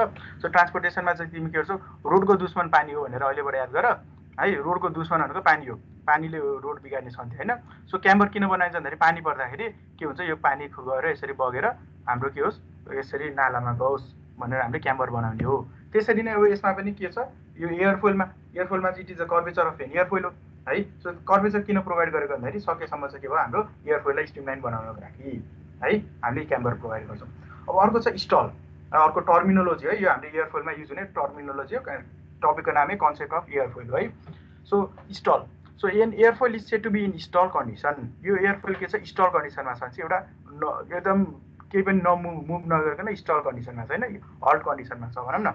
So when the angle of attack of an airfoil is greater than the angle of attack at maximum lift है। म्याक्सिमम लिफ्ट गर्ने बेलाको भन्दा यदि चाहिँ यो एङ्गल अफ एट्याक जुन अल्फा छ यो चाहिँ ग्रेटर भयो भने त्यति बेला चाहिँ के हुन्छ, बडी चाहिँ यो त स्टल कन्डिसनमा छ भनिन्छ है। So at stall the air separates from the airfoil or wing and adage are form as a consequence of which there is considerable increase in the drag coefficient. र यो स्टल भएको कन्डिसनमा चाहिँ के हुन्छ, एडिजहरू यदि एडिजहरू चाहिँ बढेर जान्छ र त्यति बेला ड्र्याग कोएफिसिएन्ट बढेर जान्छ अहिले भन्यो है। सो यति चाहिँ 4-5वटा कुराहरू चाहिँ हामीले थाहा पाउनु पऱ्यो। र यसमा अर्को थाहा पाउनुपर्ने कुरा अर्को पनि छ है, यसमा यहाँ छुट्या छ। सो अर्को छ अब एस्पेक्ट रेसियो, यहाँ छ हो यो है। सो एस्पेक्ट रेसियो यो हेरौँ है। सो अर्को हुन्छ एउटा एस्पेक्ट रेसियो भन्ने हुन्छ एयरफोइलमा। सो यसमा हेरौँ, सी भन्ने थाहा भइहाल्यो, कर्ड लेन्थ है, कर्ड लेन्थ भन्ने थाहा भइहाल्यो हामीलाई, अगाडिबाट पछाडिसम्म जोडिएको। So the overall length of airfoil is called is span है। सो ओभरअल लेन्थ हाम्रो चाहिँ एयरफोइलको जुन लेन्थ छ अथवा प्लेनको चाहिँ हाम्रो चाहिँ के हो, विङको कुरा गऱ्यौँ है। विङको कुरा गऱ्यो भने ओभरअल लेन्थलाई हामी स्प्यान भनौँला, अगाडिको यसलाई चाहिँ हामी कर्ड लेन्थ भन्थ्यौँ होला होइन, यसलाई चाहिँ कर्ड लेन्थ सी भन्ने होला होइन। सो यसलाई सी भन्ने होला। सो यो कर्ड लेन्थ र यो स्प्यान र कर्ड लेन्थको रेसियो है, स्प्यान र कर्ड लेन्थको जुन रेसियो छ त्यसलाई हामी भन्छौँ aspect ratio. The ratio of L to see is called aspect ratio है, यसलाई हामी एस्पेक्ट रेसियो भन्छौँ है त। लगभग कन्सेप्ट अफ एयरफोइल यति नै है। अब यो कन्सेप्ट अफ एयरफोइल यति नै। अब यसमा थोरै एउटा चाहिँ लिफ्टको कुरा गर्छु है म, लिफ्ट अन एयरफोइल। अब थोरै लिफ्टको कुरा गर्छु अनि सकाउँछु है म। कति बज्यो, 40 अझै 20 मिनट छ है। सो लिफ्ट अन एयरफोइल खासमा हामीलाई चाहिने यति नै हो है। अब यो लिफ्ट भने अलिकति एक्स्ट्रा मैले बुकमा पनि छ, कहिलेकाहीँ बाहिरी क्वेसन सोधिदिन्छ भनेर मात्र हो। सिमेट्रिक एयरफोइल र अनसिमेट्रिक एयरफोइलको कन्सेप्ट हेरौँ है। एयरफोइलमै भनिएको थियो स्ट्रिमलाइन बडी हो, जुन चाहिँ सिमेट्रिक पनि हुनसक्छ अनसिमेट्रिक पनि हुनसक्छ भनिएको थियो। सो सिमेट्रिक भनेको कुनै एउटा एक्सिसबाट चाहिँ के हुन्छ, ठ्याक्क काट्यो भने तलको र माथिको फेस एउटै आएन, त्यसलाई सिमेट्रिक बनिएला, यस्तो किसिमको हुनसक्ने भयो होइन। सो अनसिमेट्रिक भनेको चाहिँ कस्तो भयो भन्दाखेरि है, एउटा कुनै एक्सिसबाट काट्यो भने माथिको र तलको सेम नहुन सक्छ, त्यस्तो केसमा यसलाई हामी अनसिमेट्रिक बडी भन्न सकिएला अथवा एयरफोइल भन्न सकिएला है। सो अब त्यो जुन एस्पेक्ट रेसियोको कन्सेप्ट थियो अहिले भर्खर मैले भनेको त्यही है। यो यतातिरको यो प्लेनको चाहिँ विङ हेऱ्यो भने यतातिरको जुन लम्बाइ छ त्यो भनेको लेन्थ भयो, स्प्यान भयो है। र यतातिरको जुन चौडाइ छ, चौडाइको चाहिँ माथिको एज र पछाडिको एजलाई जोडेको जुन लाइन छ अथवा जुन लेन्थ छ त्यसलाई हामी भन्छौँ कर्ड लाइन है। सो L/C भनेको हाम्रो एस्पेक्ट रेसियो भयो है। र अर्को भनेको हामीले थाहा पाउनुपर्ने यसमा अल्फा, यो अल्फा भनेको के भयो, एङ्गल अफ, हामीले के भन्यो, एङ्गल अफ एट्याक है। योलाई हामी एङ्गल अफ एट्याक भन्छौँ है त। अब so example of airfoil, wing of airplane. अब यो प्लेन कसरी उड्छ त है, प्लेन त उडाउनु पऱ्यो है। सो प्लेन उडाउनु पऱ्यो। अहिले यो चित्र म पछाडि पनि देखाउँछु भनेको थिएँ नि होइन। सो यो चित्र फेरि पनि देखाएँ है मैले। सो प्लेन कसरी उड्छ भन्ने अरे अघि है। सो प्लेन उड्नको लागि के हुनु पऱ्यो भन्दाखेरि पहिला त लिफ्ट हुनु पऱ्यो होइन, पहिला लिफ्ट हुनु पऱ्यो। त्यसपछि लाएर अर्को के हुनु पऱ्यो, यो थ्रस्टले ड्र्यागलाई ओभरकम गर्नु पऱ्यो है। उड्न भनेपछि पहिलो काम यो वेट जति छ है, वेट भन्दा greater than, weight or equals to or greater than lift provide गरियो भने के हुन्छ, प्लेन माथि उठ्छ, पहिला उठ्छ है। त्यसपछि पहिला उठ्ने भयो माथि होइन, ग्राउन्ड सर्फेसबाट अथवा कुनै एउटा लेभलबाट। अब त्यसपछि यसमा ड्र्याग फोर्स अब के छ, भेलोसिटीले गर्दा यसरी ड्र्याग फोर्स लाग्छ यतातिर है, यता पछाडितिर ड्र्याग फोर्स लाग्छ। अब यो ड्र्याग फोर्सलाई हाम्रो इन्जिनले है, सो हाम्रो इन्जिनले sufficient amount of thrust provide गर्यो भने है, sufficient amount of thrust provide गर्यो भने यो ड्र्याग फोर्सभन्दा ग्रेटर है, इक्वल्स टु भयो भने अगाडि बढ्न थाल्ला, ग्रेटर भयो भने अब स्पिडमा अगाडि बढ्ला होइन।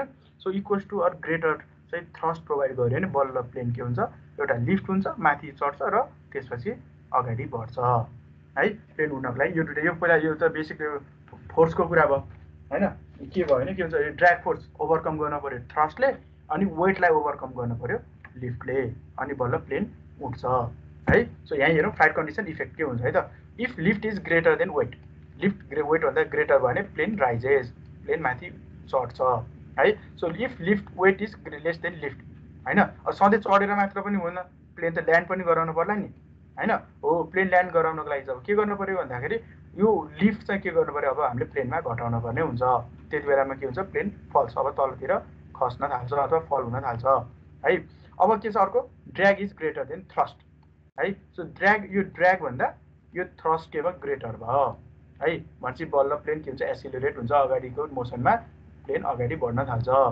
है अब अर्को छ if drag is less than if thrust is less than drag है यो लेस दे यो सबै एउटै साइन भन्छ यो साइन चाहिँ यो हेरेर नहेरौँ है if thrust is less than drag है थ्रस्ट चाहिँ ड्र्याग भन्दा लेस भयो होइन सो हेर्नु त ठिकै छ है थ्रस्ट चाहिँ के भयो thrust is greater than drag भन्छ प्लेन एसिलरेट हुन्छ if drag is less than thrust अथवा drag is greater than thrust भने प्लेन के हुन्छ स्लो डाउन हुन्छ यो धेरै भयो भने अगाडि मुभ गर्न सक्दैन स्लो डाउन हुने भयो लिफ्ट धेरै भने उठ्ने भयो वेट धेरै भने के हुने भयो प्लेन तल जाने भयो मेन कन्सेप्ट यही नै फोर्सको लागि अब अगाडि हेरौँ है त so example of airplane wing of airplane है सो के हुन्छ the wing provide lift by creating a situation where the pressure above the wing is lower then the pressure below the wing है सो प्लेन कसरी lift provide कसरी हुन्छ भन्दाखेरि so pressure above the wing is lower then pressure below the wing हामीले यस्तो condition बनाइन्छ तब कि यो विङ भयो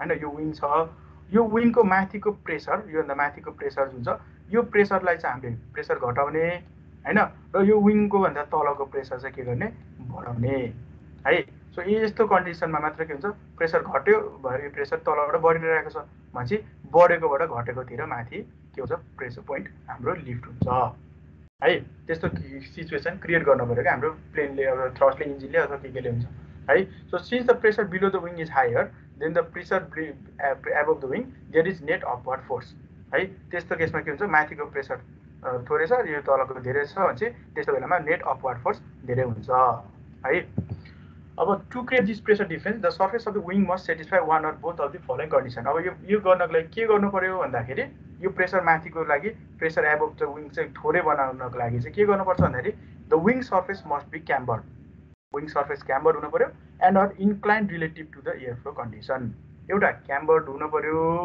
है एउटा चाहिँ क्याम्बर्ड हुनु पर्यो मैले भनिहालेँ अहिलेको क्याम्बर्ड यसरी है अर्को के हुनु पर्यो यसरी इन्क्लाइन हुनु पर्यो है इन्क्लाइन भने के हुने भयो बल्ल यताबाट फोर्स लाग्छ अहिले प्लेन टेक अफको कुरा है प्लेन टेक अफ गर्नको लागि के हुनु पर्यो यसरी फोर्स लाग्ने भयो यसरी फोर्स लाग्दाखेरि बल्ल के हुन्छ यो अब ड्र्याग फोर्स माथि लाग्छ है सो बल्ल ड्र्याग फोर्स माथि लाग्छ अनि बल्ल प्लेन उठ्छ अब एउटा यसमा एउटा कन्सेप्ट है त एउटा कन्सेप्ट यसको कन्सेप्ट के छ भन्दाखेरि प्लेन उड्नको लागि है यो कुरा तिमीहरू सायद धेरैजना प्लेन चढाए पनि होला सो प्लेन उड्नको लागि प्लेन चाहिँ त्यो विन्डको डिरेक्सन है पछि यदि तिमीहरूले एयरपोर्ट इन्जिनियरिङहरू पढ्यो भने त्यसमा काम लाग्छ सो यदि प्लेन उड्नको लागि जुन विन्डको डिरेक्सन एगेन्स्ट दि फ्लो पर्छ होला कि टुवर्ड्स दि फ्लो हुनुपर्छ होला बुझ्यौ मेरो क्वेसन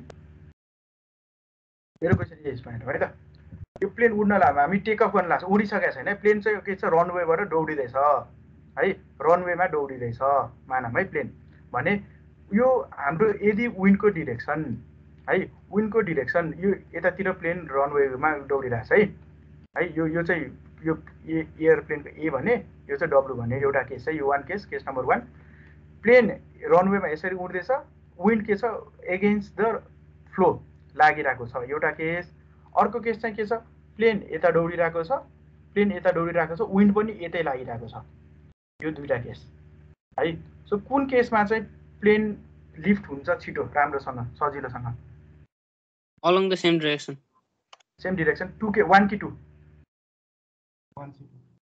1 पता यो ए यो 1 यो हो 1 यो 1 ए यो 2 है 2 मा चाहिँ के छ along the same direction wind लागेको छ हैन 1 मा चाहिँ के छ opposite direction of the wind लागेको छ ल 2 भन्ने एकजनाले अरूले 1 होला सर 1 हुन्छ जस्तो लाग्छ 1 होला है धेरैले 1 कसैले 2 पनि भने है त ल त्यसो भने 1 किन होला? ल 1 भन्नेले भन्न। 2 किन होला? 2 भन्नेलाई नि भन्छ सोध्छु म अहिले। 1 किन होला? सर हुन्छ जस्तो लागेर भनेको किन थाहा छैन। लागेर मात्र लिफ्ट भने। हुनको लागि तलदेखि प्रेसर लाग्छ कि भनेर पहिला लिफ्ट हुनुभयो नि। ओके ठिक छ। अब त्यसै 2 किन होला? 2 नि भन्ने साथीले। 2 चाहिँ यस्तो भयो, त्यो चाहिँ फ्लोको डाइरेक्सन जता छ त्यो कम्पोनेन्ट एक्स र वाइ ए 1 नै हुने भयो। किन भन्दा चाहिँ फ्लोको direction along the same direction भने ड्र्याग पछाडि लाउने भयो, पछाडि ड्र्यागले त झन् धकेल्यो नि। लागेपछि चाहिँ अनि भर्टिकल कम्पोनेन्ट चाहिँ माथि जाने भयो, के अरे भर्टिकल कम्पोनेन्ट माथि जाने भयो, अनि त्यसले गर्दा चाहिँ उड्न सजिलो हुने भयो। 1 नै हुने भयो सर, मोसनको अपोजिटमा ड्र्याग। ल ठिक छ है त, मैले सोधेकै त्यही है। सो अब हामीले पछि एयरप्लेनमा चाहिँ एयरप्लेनको चाहिँ एयरपोर्ट पढ्यो भने एयरप्लेनको रनवेको ओरिएन्टेसनको डिजाइन गर्नुपर्छ क्या। त्यो गर्ने बेलामा हामीले विन्डको चाहिँ के छ, विन्डको चाहिँ डिरेक्सन स्टडी गर्नुपर्ने हुन्छ, विन्डोज डायग्राम भन्छ। अनि त्यसमा चाहिँ के हुन्छ, प्लेनको है यो कन्सेप्ट याद गर।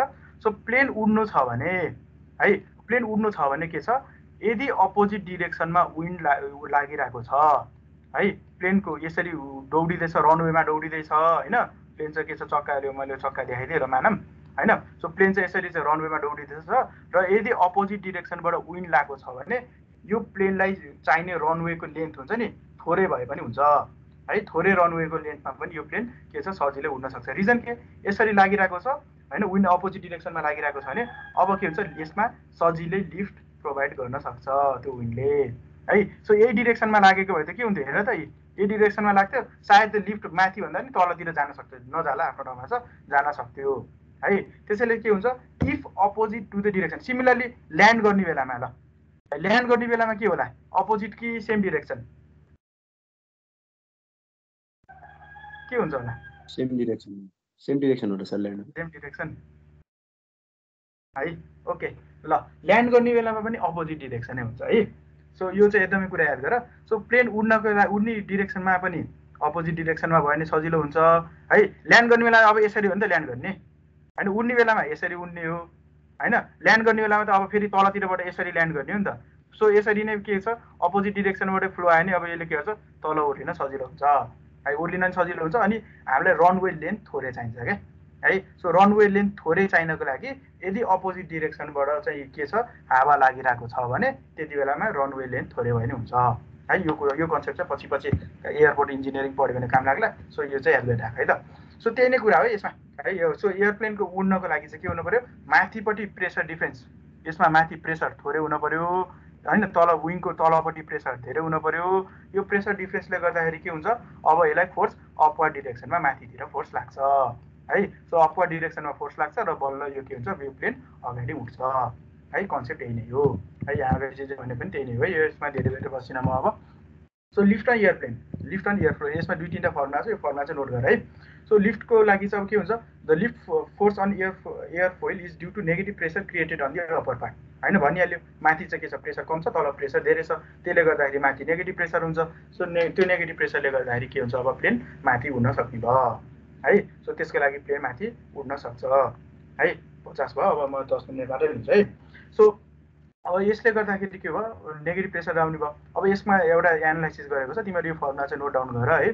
यो कहिले काहीँ सोध्न पनि सक्छ, खासमा यो हाम्रो उसमा चाहिँ छैन है। So from the theoretical analysis the circulation टाउ, यसलाई टाउ होइन, गामा नै हुन्छ। यो अप्पर केस गामा है, गामा एउटा यस्तो हुन्छ, यो लोवर केस गामा होला, यो चाहिँ यो अप्पर केस गामाको चाहिँ साइन हो यो। So upper case gamma develop on the एयरफ्लोइड so that the rear age of the एयरफ्लोइड is tangential to is given by, अब यो के, यो चाहिँ गामा दिँदो रहेछ पाई सिभी साइन अल्फाले होइन। सो सी भनेको कर्ड लेन्थ, बी भनेको फ्री स्ट्रिम भेलोसिटी अफ एयरफ्लोइड है। सो यसमा चाहिँ अब लिफ्ट फोर्स लगाएर, जुन एफएल भन्ने लिफ्ट फोर्स अहिलेको हामीले जुन पढाएको छौँ त्यो लगाएर चाहिँ के गरिरहेको छ, इक्वेसन निकालेर सिएल जुन छ lift coefficient 2 pi sine alpha भन्ने यसले निकालिरहेको रहेछ है। यसले के देखाउँदो रहेछ, Cl depends on angle of attack only है। सो सिएल जुन हाम्रो ड्र्यागको लिफ्ट कोएफिसिएन्ट छ त्यो चाहिँ एङ्गल अफ एट्याक है। एङ्गल अफ एट्याक भनेको जुन यो अल्फा भन्ने थियो नि है। सो यो एङ्गल किन चाहिन्छ भन्ने कुरा बुझ्यो होला नि होइन। सो यो एङ्गल किन चाहिँदो रहेछ, अहिलेको प्लेन उड्दाखेरि किन यसरी उठ्छ कि अथवा टेकअप गर्ने बेला किन यस्तो गर्छ भन्ने बुझ्यौ नि होइन। सो यताबाट विङ कम्पोनेन्ट आउँछ, यो कम्पोनेन्टले गर्दाखेरि के हुन्छ, बल्ल माथि लिफ्ट प्रोभाइड गर्छ है। सो एङ्गल अफ एट्याक त्यही भएर चाहिएको हो है। यो यसरी होरिजेन्टल हुन्थ्यो भने यसरी होरिजेन्टल मात्र हुन्थ्यो नि यो प्लेन कहिले पनि उड्दैन है, उड्नै सक्दैन है त। सो एङ्गल अफ एट्याक चाहिँ के हो, यो हाम्रो यो के भन्छ सिआर भनेको कोएफिसिएन्ट अफ लिफ्ट चाहिँ एङ्गल अफ एट्याक अल्फामा मात्र डिपेन्ड गर्छ भन्ने कुरा यसले निकालेको छ। यो यसो हल्का हेर। अर्को छ steady state of flying object है। अब steady state of flying object भनेको चाहिँ यो प्लेन उडिरहेको छ, एउटा प्लेन उडिरहेको बेलामा कहिलेकाहीँ याद गरिन्छ नि, एउटा उड्दै नउडेको जसरी एकदम रेस्ट कन्डिसनमा मात्रै उडिरहेको जस्तो फिल हुन्छ है प्लेन चढ्यो भने। सो त्यस्तो बेलामा चाहिँ के हुनु पर्यो भन्दाखेरि होइन फ्लाइङ अब्जेक्ट है प्लेन होला अथवा काइटै होला, हाम्रो काइटको पनि एक्जाम्पल लिन सकिन्छ। Is in steady state the weight of the airplane is equals to the lift force and thrust develop by the engine is equals to the drag force है। So steady स्टेटमा हुनको लागि चाहिँ वेन अ प्लेन अथवा flying object for example airplane is in a steady state the weight of airplane is equals to lift force, weight चाहिँ lift फोर्ससँग हुनु पऱ्यो and thrust develop by the engine is equals to drag force है। So lift force अगाडि यो चित्रमा हेरौँ, यो चित्रमा यो बराबर यो र लिफ्ट बराबर वेट भन्ने के हुन्छ, यो एकदमै स्टेडी है। सो स्टेडी स्टेटमा चाहिँ प्लेन फ्लाइ गर्छ, उड्छ है। सो त्यस्तो बेलामा वेट बराबर लिफ्ट फोर्स इक्वल्स टु यो हुन्छ, यो एक्सप्रेसन हुन्छ र वेट कति हुन्छ भनेर यसले दिँदो रहेछ है। सो यति नै हो यसको कन्सेप्ट, हामीले यति जाने हुन्छ है। अब यो हाम्रो राजपुतको दुईवटा एक्जाम्पल हो, यो तिमीहरूले हेर्न सक्छौ। यसमा चाहिँ के छ भन्दाखेरि यो वेट कति छ, पावर डिभाइड के हुन्छ भनेर निकाल भनेर सोधेको छ। अर्को छ विङ दिएको छ, त्यही अगाडिको coefficient of drag, total weight के छ के हुन्छ भनेर निकाल भनेर सोधेको छ है। यो चाहिँ तिमीहरूले एकचोटि हेर है आफै, यसलाई मैले होमवर्कै भनिदिएँ, केही छैन। अगाडिको जुन फर्मुला छ त्यो फर्मुला लगाउने मात्र काम हो, अरू केही कन्सेप्ट गर्नै पर्दैन यसमा है। यति डुबेर यति फर्मुला लगाउने मात्र काम हो है। सिमिलरली यसमा पनि त्यही फर्मुला लगाउने निकाल्ने मात्र काम हो है त। सो यति सँगसँगै है, यति सँगसँगै मैले च्याप्टर 9 सकाएँ है त। च्याप्टर 9 यति नै। अब तिमीहरूले म यसलाई भर्खरै राखिदिइहाल्छु एकैछिनमा है। यो एकचोटि सरर लाएर स्टडी गर, त्यसपछि लाएर यदि इफ कन्फ्युजन छ भने मैले भनिहालेँ त्यो जुनसुकै बेलामा पनि सोध्न सक्छौ। र यो सँगसँगै फ्लुइड मेकानिक्सको च्याप्टर हामी यतिमै इन गर्छौँ है। फ्लुइड मेकानिक्सको अफिसियल्ली क्लास चाहिँ अब यतिमै इन गर्छौँ। यदि एकदमै कन्फ्युजन भयो, कुनै गर्नै पर्ने भयो, बुझाउनै पर्ने भयो भने खबर गर सबै मिलेर है। सुवास होला अथवा मलाई जरा गरे पनि हुन्छ, हामी मिलेर त्यो कन्फ्युजन क्लियर गर्नको लागि एउटा दुईवटा क्लास राखौँला पछि पनि है। होइन भने फ्लुइड मेकानिक्सको क्लास आजलाई यति नै, आजबाट है। अब तिमीहरूले चाहिँ के गर्नु पर्यो, अब सेल्फ स्टडी